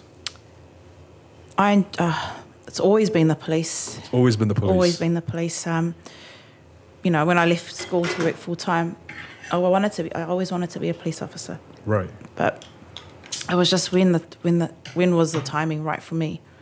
That's pretty much the question. So I loved watching Crime Watch when I was little. I used to watch it with Dad, and I used to love watching Police Academy. The American one? Yeah, the American one. You watch all because they got like seven, 8. Yeah, yeah. So we'll watch Mahoney. Yeah, Mahoney. The Hightower. What's the other one's name? Like, yeah. Oh my god. Yeah. So I used to watch that back in Tonga. Yeah. So I love watching that stuff. That was the reason why I wanted to join. I thought, man, this is so cool. Oh my god. Yeah. Don't say it. And anyway, when I was 17, I thought, I can go and try and be a cop because they had these pamphlets out at school, out of the college for police. But at the time, I was young. I was falling for a guy at the time. It was high school sweetheart sort of thing. So I was like, no, I'll just go work because it's going to take you away, blah, blah, blah. It wasn't until 2010 that I made the decision to go. But that also, so from how I get a good story is because I've gone through a bad story. Yes. Yep. So I went to Australia in 2003, 4. And that was to be with the partner that I have been from school. Sure. So we went over there and stayed with his family. We broke up. So I came back home. How long were you there for? About 2 years. Yeah. How do you do that and still play for the Black Ferns? You fly back? So what I did was, in 2003, I played a season for the Black Ferns. So I left at the end of 2003 after my season, and I took a 2004 off for the Black Ferns. So I was going to live in Australia for good. I made this choice to go be with this guy in Australia, to leave rugby, don't play anymore. I think it's probably because of I was just training and I was sitting on the bench, and even though I appreciate I wasn't getting the opportunity to play, so I was like, that's enough playing. I've been playing sport for a while. So I went up to Australia. Still very young as well. Yeah. So we went to Australia, and I thought, we'll start, me and my partner being together for a while. But that fell apart. And pretty hurt, like first time, heartbroken. Especially telling all your family that this is it. Yeah, this is it. Yep, it's packing everything. Embarrassing, and like to reach out to your mum again to say I'm coming home, and she's crying on the phone. My brother's in the UK. My tight one rings me from Australia. Rings me from the UK and Australia, and I had no family. Like I'm there in Australia, another country. This breakup's happening, and I have to stay there for another 2 weeks until I get my final pay. So I'm staying with my ex's family. With his family. Yeah, and just trying to keep the brave face and going through all this and just getting all your final stuff to bring back home again. So I come back home and it's 2005. And so I've taken that year off, 2004, and I wasn't going to play rugby again, but the best therapy for me at the time was to just get on the field and just smash whatever's in front of you. You know? Yeah. So I was drinking. Right. I started smoking now, things people go through, we go through. People that don't realise. And so the Black Ferns went away 2005 to a talk, so I just got in the beginning, 2005. They went away and they said, do you want to come play club rugby? We've got a final for Marist. We need some players. So I was like, okay, well, I was fat and I was unfit. I was working at Arnott's Biscuits, eating all the biscuits on the line in Australia because it's free. And so I was come back like high 80s. And weight and. What's your playing weight that you're normally around? 78. Right. 82 about 83. Right. Yeah, around about there. Okay. So I was high 80s. Came back and I started running again. I was thinking, man, when you're on the field and you're like, man, why am I doing this again? But I started to get the love of it, and then from that game was the final, and then I made Auckland. Right.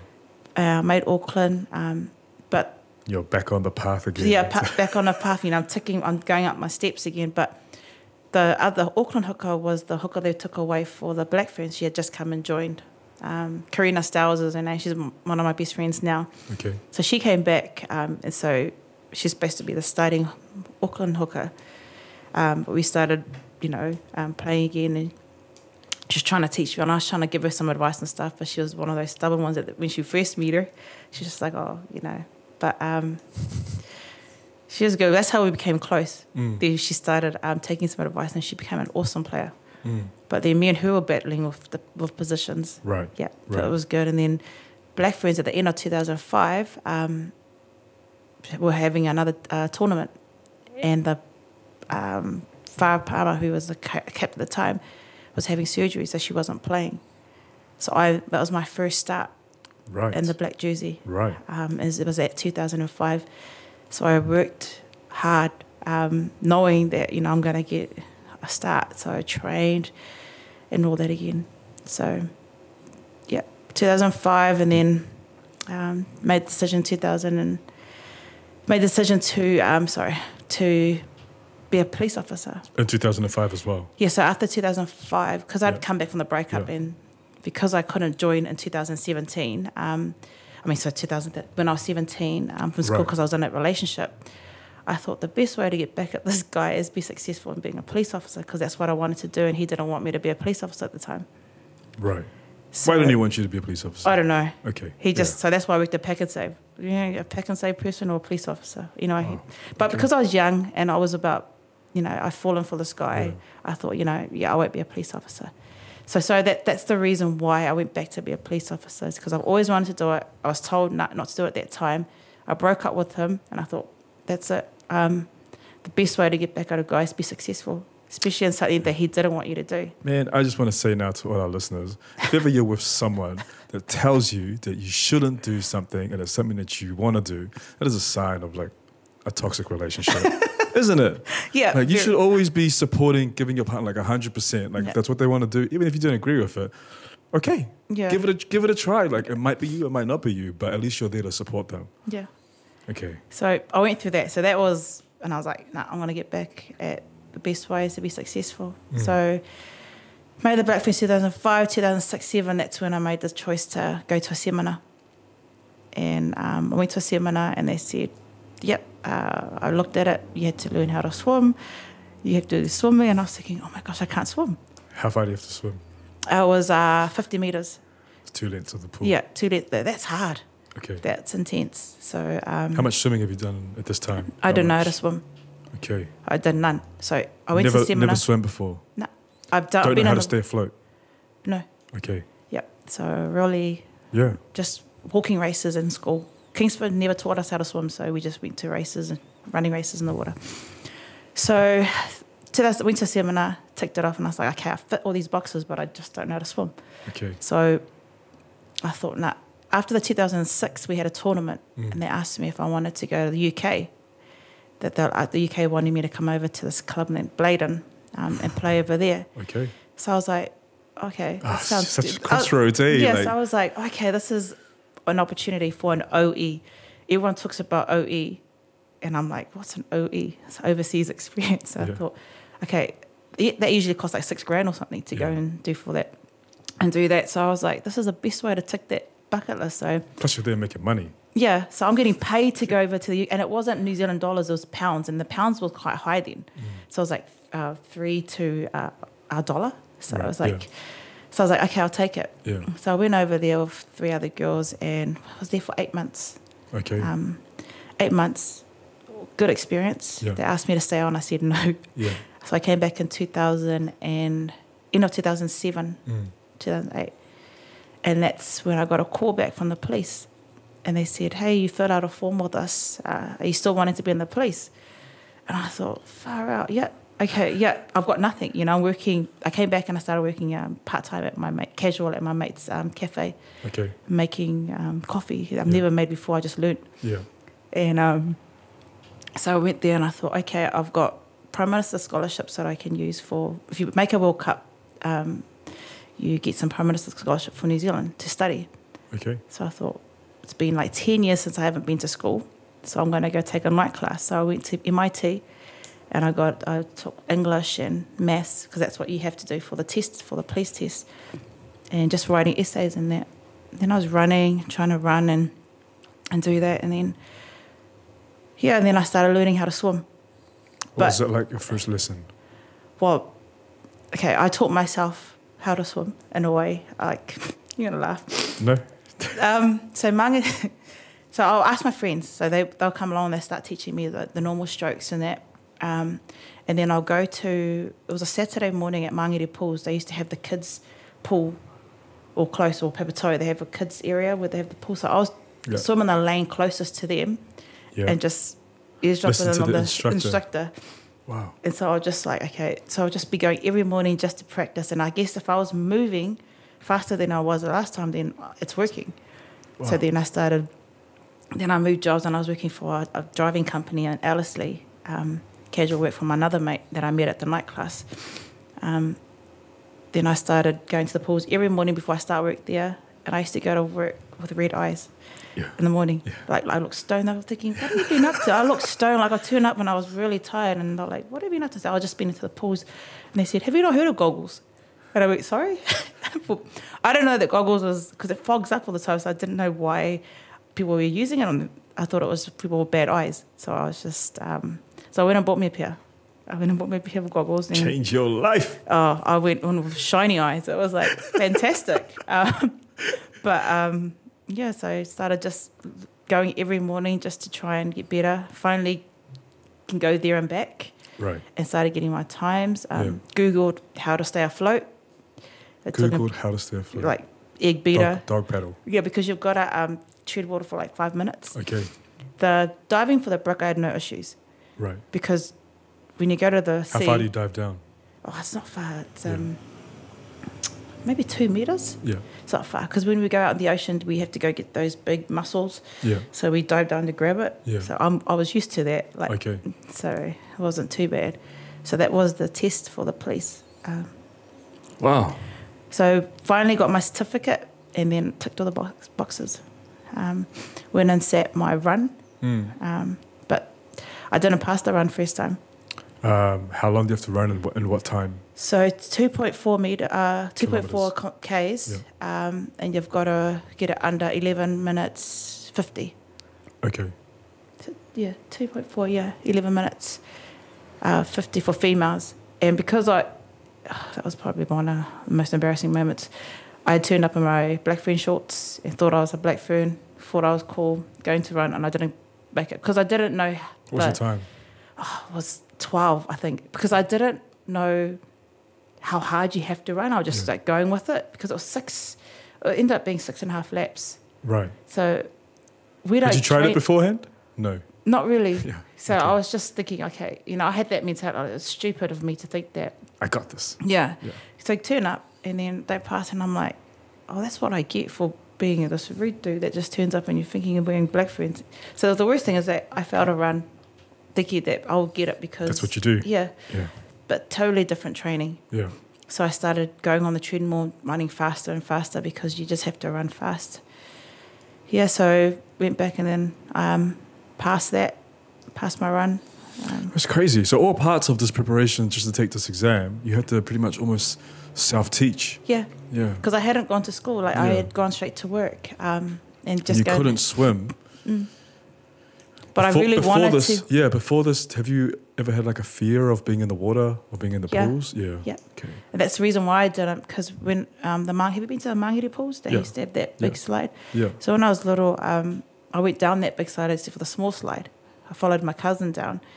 And so the fear of being underwater, just the bubbles, because I got pulled up by someone because I hung on their shorts. So just that. And so I had to get over that, just being in the traumatic. In the water with just the bubble sounds, because that's all I was going when I was little. How do you feel now about water? I still hate it. Right. I only learned how to swim for the police. Right. Can you swim now? I just go and walk. I would like to go back to swimming, but I feel like I'm going back to square one again because I haven't been doing it. So what do you like when you go to the beach? You just stay in water there? Yeah, I just stay in water. I don't like what's out there. I don't know what's in the ocean. So I know there's fish in there, but I don't touch the bottom of the ocean, I don't. Sometimes I won't even wear goggles out there. I don't want to see I don't want to see nothing. So I'm just like, no, I'll be safe and just stay to the hip. So you got into the police. Now, getting into the police, did you have like a goal of being in the police? I know that you're someone that sets goals, or did you just want to be just a police officer? Yeah, so I wanted to pass all my exams first when I was in the police. Sure. Yeah. But then most of us, when we graduate, most of us Pacific Islands come out and we head in the same path, like which is community work with the youth, schools. They were always in that sort of direction, which nothing wrong with it, but I wanted to do something different. So there were no Pacific detectives, female detectives, like Samoan detectives. Right. And I was thinking, why, you know, and I was... None at all? There was none. There was like a Cook Island girl, a lady, Nuwaian. Yeah, but there was no Samoan. But there's a few PI men though, eh? There were a few Samoan Pacific males, yeah. So I thought, you know what, nah. You know, we need more Pacific females in the job, but we need more heading, you know, in directions where people think that we shouldn't be heading. So I thought, you know, I want to do this. I didn't know how much study was involved in it, but I've already set my mind to it, and I'm not going to backpedal or anything like that. So in 2014, 13, not 14, sorry, I was about two years into my... being a police officer. I decided I'm going to go down the investigation line. I was told by one of the bosses, if you want to go down to this other area, which is neighbourhood policing, you can get your stripes faster, you know, in that way. And I was like, I'm not about getting a position faster because going this, I want to do this. So, yeah, studied, heaps of study involved, and then I finally got accepted in the 2015 intake. Right. That was after I had failed my first exam before 2014. How many people did it take in? How many people apply? So a few people will go through, but it's just when your time is right, they'll take you down. And I went down to Wellington. Yeah. So all of this is happening between my rugby. Yeah. So a lot of juggling. I told rugby I'm going down to induction because we had a Canada tour, and the Canada tour was like probably 3 weeks away after when I graduate. So when I was down in college, I was studying. We had to do 3 exams in 4 weeks. Right. And I was training for rugby. Had organised a car for me to go to Tawa, which is the next suburb down, for 9 to 5 with class for police, and then 6 to 7 to train, and then come back, and then you got to study because you got 3 exams that you have to do. Damn. And that was in Full on. 4 weeks, so it was intense. Yeah. It was probably the worst part, you know. Very tiring, because Very not just like your training physically, but the studying and stuff It's is draining. like draining, It's especially for draining. someone that doesn't normally do that sort of stuff. And I this hate is- reading. And this is law. This is law. Yeah. This is like, I might as well be a lawyer. I was like, I didn't sign up to be a lawyer, but as a Yeah. detective, you've got to know all your case law and everything. So it was intense. And if you don't pass the first exam, Yeah.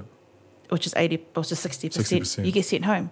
So in my head, I'm thinking, I am not going to be the first Samoan female to come down in such a long time or forever and fail. then get sent home. Because it's not, I'm just going to be like, oh, this is another, 2014, I just overcame 2014 Yeah. dark place. I don't want to be going to another dark Yeah. place. So, yeah, I actually honestly thought I failed that first exam. I was just like, no. The second one or the first? Oh, right. Yeah. The second time you took Yeah. it. Oh no, so the exam, because we have 3 exams done in college. Yeah. So the first one is it's a formative, so you don't have to pass. Right. Yeah. The second one that you have to pass, but if you don't pass that, then you go home. Right. So I thought I had failed Failed that. that. And I was already like packing my bag, like I was like, this is not cool. And you then passed that. I passed. So excited. And how hard is the third one? It wasn't, the stress wasn't as bad, Okay. but it was still hard. Like, Yeah. just knowing because you got to know everything word for word. Okay. Yeah, so that You is can't why do I'm like the rough idea of something as an and that's answer. why I was thankful for sports and rugby, Why is that? because that's how I learn my stuff. Word for word. Word for word. So what makes me tick is in sport. So with the police, you have a lot of word for word stuff. So you do acronyms. Okay. Yeah. Yeah. So everyone comes up with acronyms, and they start off their sentence. I come up with moves. So Okay. if something was like, if I'll be like, oh, front row hits 8, so everything to start off. So I'll be like 8 passes to 10 cuts or 3 goes down, blow, then Wow. set up, kick the ball out. Like, so everything, that's how I would remember my acronyms, is how I would do a move on the rugby field. Perfect. Then I thought, you know what, put 2 and 2 together. I'm actually still playing rugby, but I'm enjoying it. And I'm sort of trying to educate myself in this way. That's how and I think some kids like that just Everyone thinks differently. Yeah, educates himself that way. So, and I do that now. Like with stuff I learn, I always put it into a rugby sense. Right. Right. So you became detective then. yes, so until you go into induction and you become a trainee detective. Okay. So you've passed your exam, Yeah. okay, so you've passed all your 3 intense exams, and you come back and you do 10 modules, which is 80% pass. So while you're working, you still got to study Okay. exams, and it's each like area. For example, you'll be studying serious crime, so they have a serious crime stuff, and then you've got arson or drugs. So 10, and then after that 10, then you've got another 3-hour exam that covers all of everything. Man, So it's tiring just listening to it. It's very very complicated. very complex.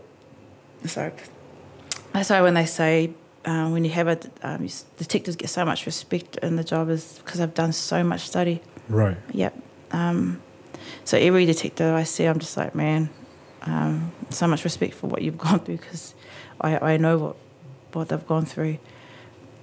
Working full time and then finding the time to study, you need at least 4 weeks or to study one module. Yeah. And it has to be 80% pass. If you don't get that, you got to do it again, and they give you a different exam. So it's like, wow.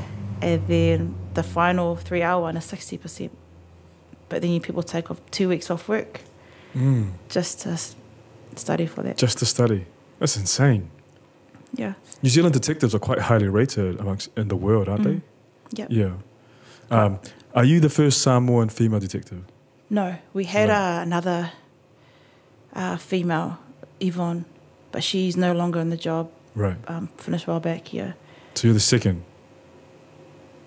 Maybe. Right. Yeah, not too sure of it. Have there been more But PI females come through? Yeah. Right. So that me telling you, if I can do it, then there's no reason why you can't. A few 100%. girls are in the training and doing it, which is awesome to see. What was your first field that you were working in as a detective? I was working at the Otahu station, at the CRB up there. Yeah, and good station to work out of. And then I moved to adult sexual assault team.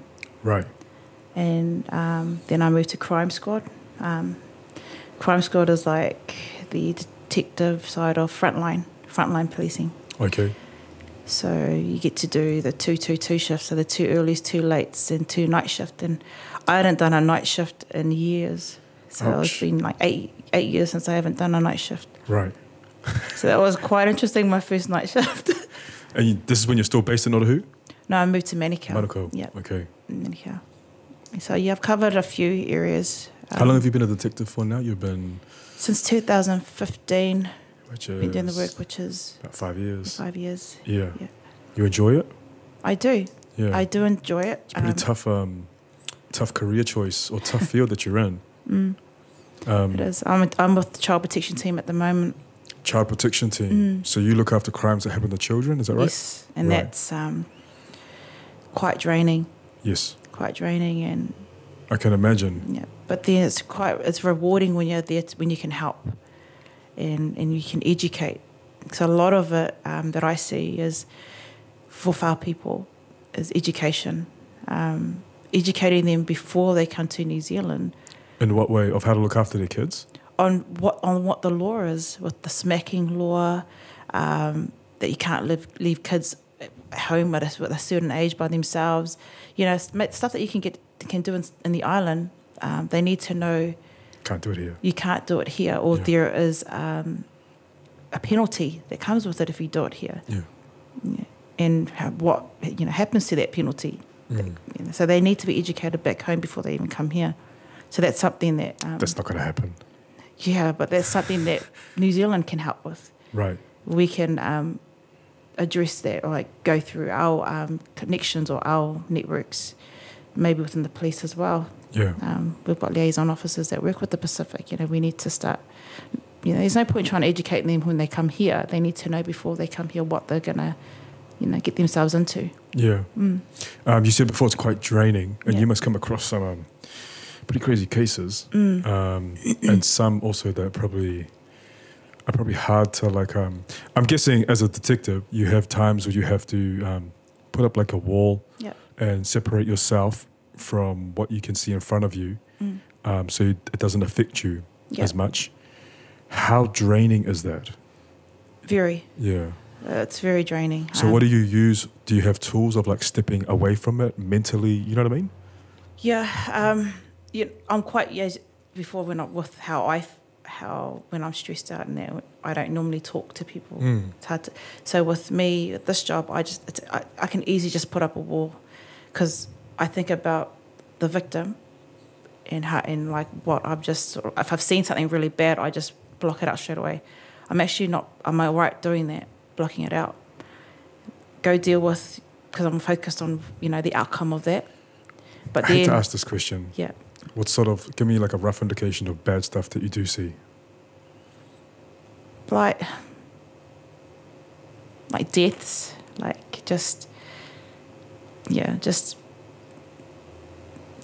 think the worst one would be a child death is the worst for me to see. But to me it's normal now. I've seen of course. it, so I just understand. put a wall up. Yeah. But how I get through with it, I just go and train straight after. Some people will go for a drink on that and have a chat. I just go and smash out some training, because then I think, I'm getting some gains out of it too, and it's the best way to release that energy. Yeah. And I tire myself up. So, that's why when I was in the police and when I was in the BlackFern, I was the fittest I've ever been. Right. Because I was like training all the time. all sorts of hours, not just to get me mentally and prepared for the next shift, but also for rugby. It was a great benefit. And then I had that mentality, if I'm not training, the other person is. So, yeah. You've obviously achieved like a lot of things, right? And I know you're quite humble about your achievements, which I appreciate. Yep. But like looking forward, what other things do you want to achieve? I definitely want to go higher in work. Right. You know, leading a team is one that I would like to do.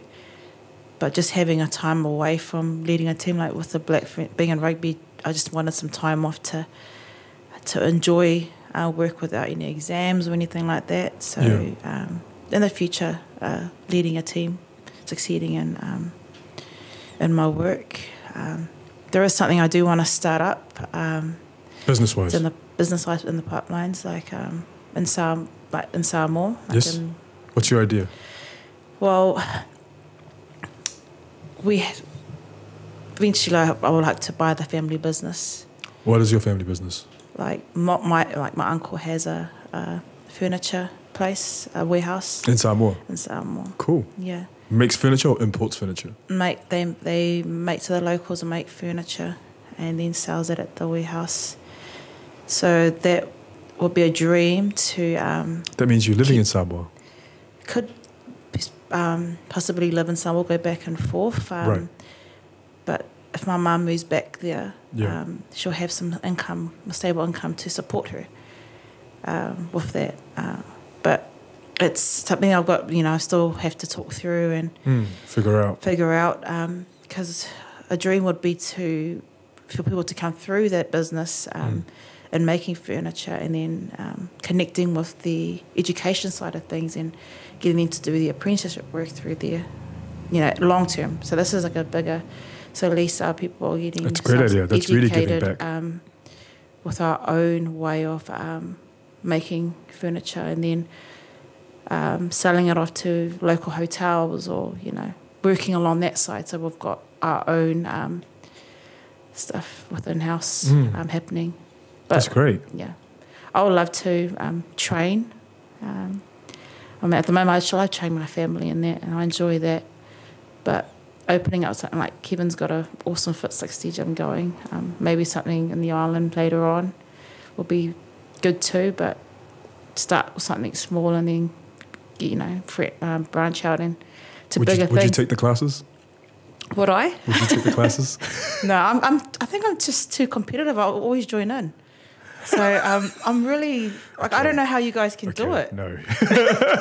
I don't know how you guys can do it. Like if I had to put up a session, I'll tell you how I sometimes do it. I turn up at 4:00 in the morning. I saw that. And I'll train. Yeah. And I'll train until there's nothing left, and then I'm in a good place where I can take everyone else through the session and put us through hell.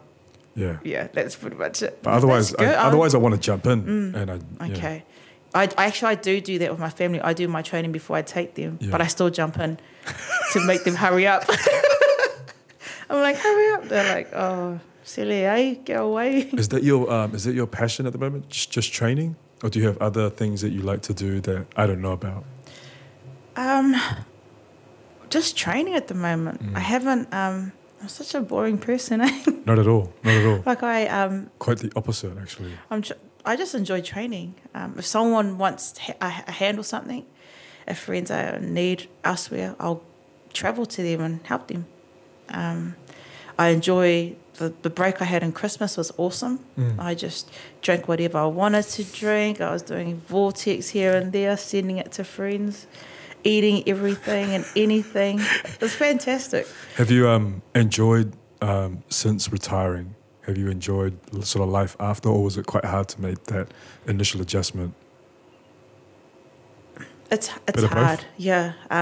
People don't realise, people say I enjoyed being retired. Like I do enjoy being retired, but I find so much stuff to fill the gaps in from what I'm so used to. Because 16 years of my life was with BlackFerns, and you're training 3 times a day, and you're just constantly on the go. So your days will start early in the morning at 5, finish at 10. So I'm still in that spot now where I'm doing that. My age is going up and the energy is sort of slowly coming down, but I'm still filling in those gaps. So, right. And if it's not one training, I'll be helping someone, or someone just has to say, are you keen to train? And I'm like, yeah, I'm there. I don't know where I pull the energy from, but, you know, once you're there, you're going to give it 100. I'm just so used to it. Yeah. Even if I go to the beach or something, I'll be like in the water. Are you serious? Training? No, like I was bullying my nephew the other day. I was tackling him and telling him to tackle me, so I could feel a bit better because my knees were right in the water. Yeah. So I told him to try and tackle me, and he couldn't. So I threw him. So I felt better. How old's your nephew? He's only like 12, 10. Oh, wow. Nah, they got to learn, man. They got to learn. Yeah, he was trying to take me on. And I said, nah. Yeah. Nah. Yeah. I felt good, but then poor thing.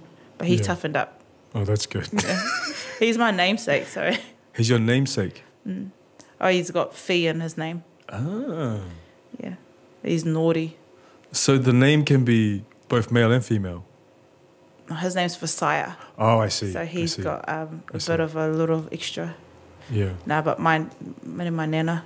Yeah. Yeah. Something a little bit different that I wondered about before was, did you ever want to ever play for Samoa? Yeah, I did. Yeah. I did. But I was snatched up by BlackFern quite early. And is it the same rules apply? yeah. Like so once you represent stand down for a year? No, I think it's For life. For life. So yeah, I got snatched up by BlackFern quite early, and I stayed with them. And Samoa wasn't. They had a team, but it wasn't as consistent. But in saying that, I've always gone and played the village games, like so I can play alongside those girls. Like I've done Auckland Samoa.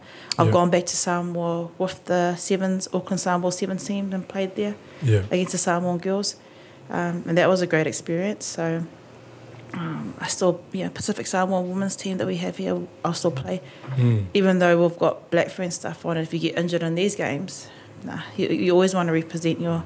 It's a different feeling, eh? Different feeling. Yeah. Like I'll be 2006 World Cup. I was celebrating with the Samoan team before we went over to because it's just our girls. Yeah. Because you can, we were having a good drink before we went over to the World Cup, and then I was the only island in the BlackFerns playing against Samoa. Wow. And we were all singing their national anthem at the drink up a week beforehand, and here's me listening to them sing their national anthem, and I'm like sitting there crying, in line. So it was quite, Have you ever wanted to take on like more of a coaching role at all? Is that something that you've ever looked at? I've never. No, I've always enjoyed just playing rugby. Like I do. We run some clinics. Like I'll go help girls and that. But I've never thought about the coaching side. Maybe another couple of years. I just needed that break from rugby altogether. But when I'm playing, I'm always helping. Like, you always give tips and that kind of stuff. But in order to really be retired from rugby, you just have to give up everything. Yeah. And do you still have much to do at all in a different capacity for the BlackFerns, or no? No, not much at all. We do have the Women's World Cup this year in New Zealand. So we will be all hands on. Like a lot of the ex-BlackFerns will be, definitely there helping out and supporting the girls. So it's going to be a good tournament. So all those guys that said that the girls play good rugby, they better be out there supporting. That's right. Yeah. That's right. You got to be out there to actually see the real thing.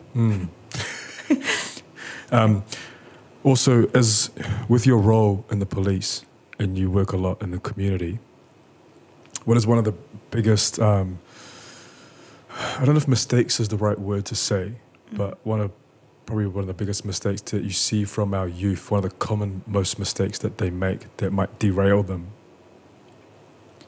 I think a lot for me, like that I see, is that they leave school too early. Okay. Yeah, you stay in school. And if there is a reason for you to leave school because you're going to do a course or something, just make sure that that's, what you're going to go and do. When you say they leave school early, like at what age? 13, 14. Damn. Yeah, that's just too young. And those are the kids that are out there like driving and causing havoc because they think they're 21. it's like kids don't realise that you're going to get to that age. Enjoy your time as a child. You know, I'm sitting here at 26 years old, you know, and I'm thinking, man, I'm glad I enjoyed that. Like when I was 12 years old, I was still climbing trees. Yeah. You know, I was enjoying, all I could do was play with my next door neighbours and doing chores at home. Mm. You know, you got kids now that want to go and do this and that. It's like, live your kid's life and stay in school. Yeah. It's that's my main one. Yeah. A lot of it is social media too. Yes, I was about to say has that. a massive influence on our young, and In what way? I'm quite In what way? strict because I work in child protection team. Yes. A lot of the, let's say, pedophiles, or you know, a lot of the old grown-up men, or just anyone that's interested in kids, go into those sites. Right. And what parents don't realise, Yes. and what young people, like, these are a way of them grooming kids and that kind of stuff in those sites. And kids are vulnerable, and they love the attention of, you know, someone saying nice things to them and that kind of stuff. So, And these are older people using fake profiles. yeah, fake profiles, and sometimes it's the real profiles, Right. but they're getting away with it because it's on social media. And so our young are easily influenced into that stuff, and they're allowed to go onto that stuff, technology-wise, because of phones and laptops that they have. And you're talking about just common sites. You're talking about like Instagram, Facebook, TikTok. TikTok, yeah. Yeah. Some people think TikTok's just for dancing and that, but people can get into profiles. You just got to be a computer geek in that and have a motive to just do whatever. So, yeah, our youngs. So that technology and social media have a lot of effect on our young. So you think parents should keep a tighter eye on their children using things like that? They should. No, but It's hard, eh? It's hard, You know, yeah, it yeah. changes. It's not free to just it's use. free to do whatever or use whatever. But it's like teaching just talking to our young too on the what can happen, and if something does happen, to talk to them, tell them. Yeah. Just being open with that, having that trust between the parent and the child to communicate that way. There's no point trying to say stop that, ban them, because they're only going to rebel and go and do something else bad. That's going to, I think, just work with them, talk to them, but still let them know who the parent is. Yes. Yeah, because some of our youngs that I've seen these days just walk over their parents. Right. And when I see it on my job, I don't take it. What do you mean you don't take it? I'll be straight up and I'll tell that kid, you know. Right. And I'll tell the parent too. Right. Yeah, I'm quite Straight up like that? Straight up in my job. Yeah, professionalism is definitely there, but when someone needs to be told, and the respect is a massive factor, not only in the Pacific community, but within the job as well. And if I see someone being disrespectful to someone It needs to be called out. they need to be told, that it's not okay. What was it like for you as a detective, as an officer, during lockdown? I actually this is going to be sad. I actually enjoyed the lockdown. Sure. There was so much room for us to move out there, like car-wise. Like traffic was like 5 minutes down the road. I just had to wake up and drive down the road. But I didn't like. Was there more crime? Or was it the same? There was, and we had a lot of search warrants that had to just build up before then, because we had to help remove some kids because they can't be left in that environment. In that bubble. So if something came in that was serious, we would have had to go and deal with it. So that was busy, but we were quite fast getting there. We didn't even need our lights because it was good traffic. But it was after lockdown that work started really coming through. In what way? Like what sort of things started happening? Just jobs that had because Oranga Tamariki, who we work alongside, they weren't. They were also on lockdown. Yes. So they need to do their side before we can do ours, and in that way. So yeah, lockdown was. Yeah, it was a.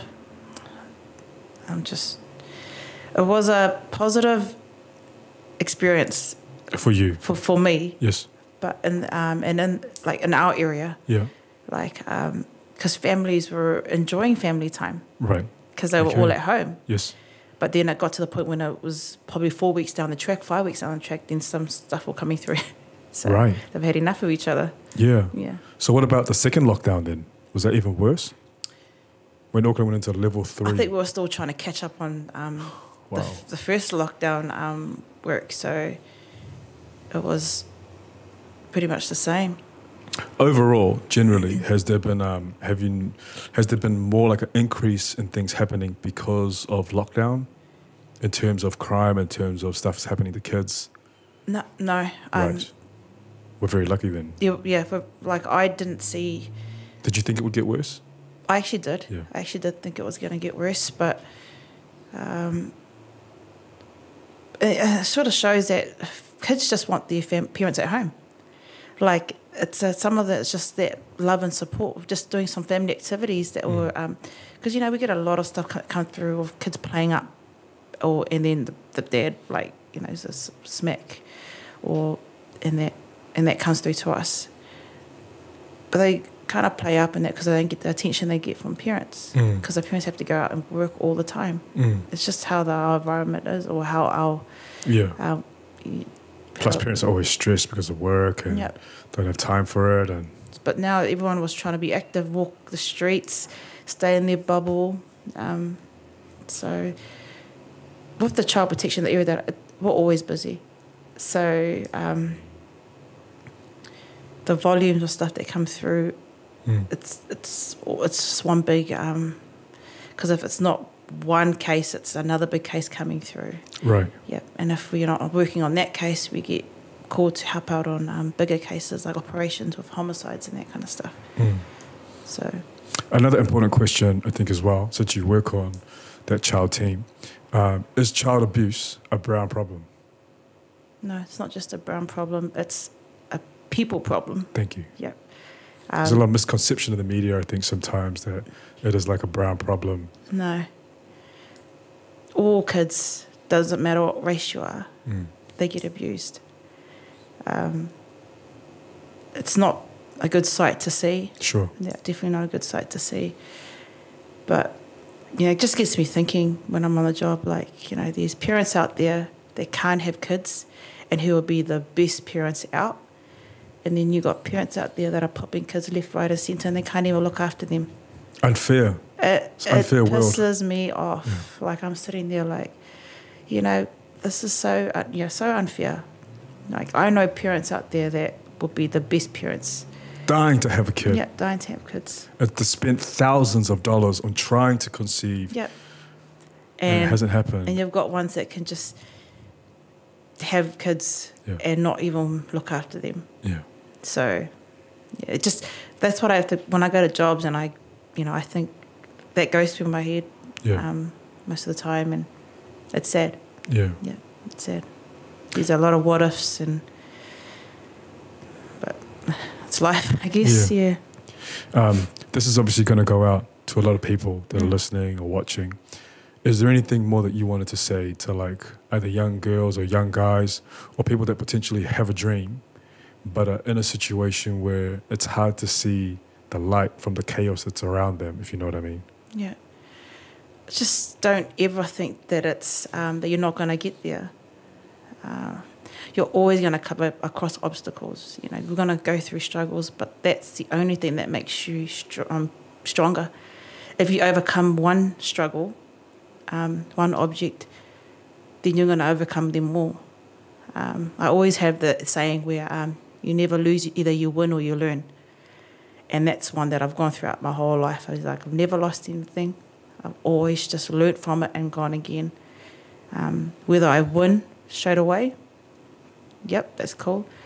Whether it directs me to a different path, that's even better. But you're never going to lose. You may not, don't ever think that money makes things work, that you're going to need money to get to it. You're going to need people. People is what make things work. People is what helps you get to certain areas. And when you said you asked for help, people and advice from people is also what gets you there. So I'd love to be young again. and experience and go through that path, because I wouldn't change anything that I've gone through, because I wouldn't be the strong person sitting here today if it wasn't for all those struggles or setbacks, because one step back pushes you 3 steps forward. But now just get out there and chase that dream. It's within reach, and that's for damn sure. You just got to work your ass off. That's right. Yep. Fi, it's been an absolute pleasure to have you on. Thank you. Thanks for having me. No, and thank you for your honesty and for everything that you've spoken about. I really appreciate it, and I'm sure everyone listening to this really appreciates it as well. Cool. Thank you. Thank you. Bye, everyone. Yo, was the mic on, Mike? And to that mic on, Mike, and pour us another one. Let's do it right though, Mike. We feeling nice though, Mike. Gather round, gather round. And to that mic on, Mike. And to that mic on, Mike. Yeah, Garage Drinks with Mike. Woo!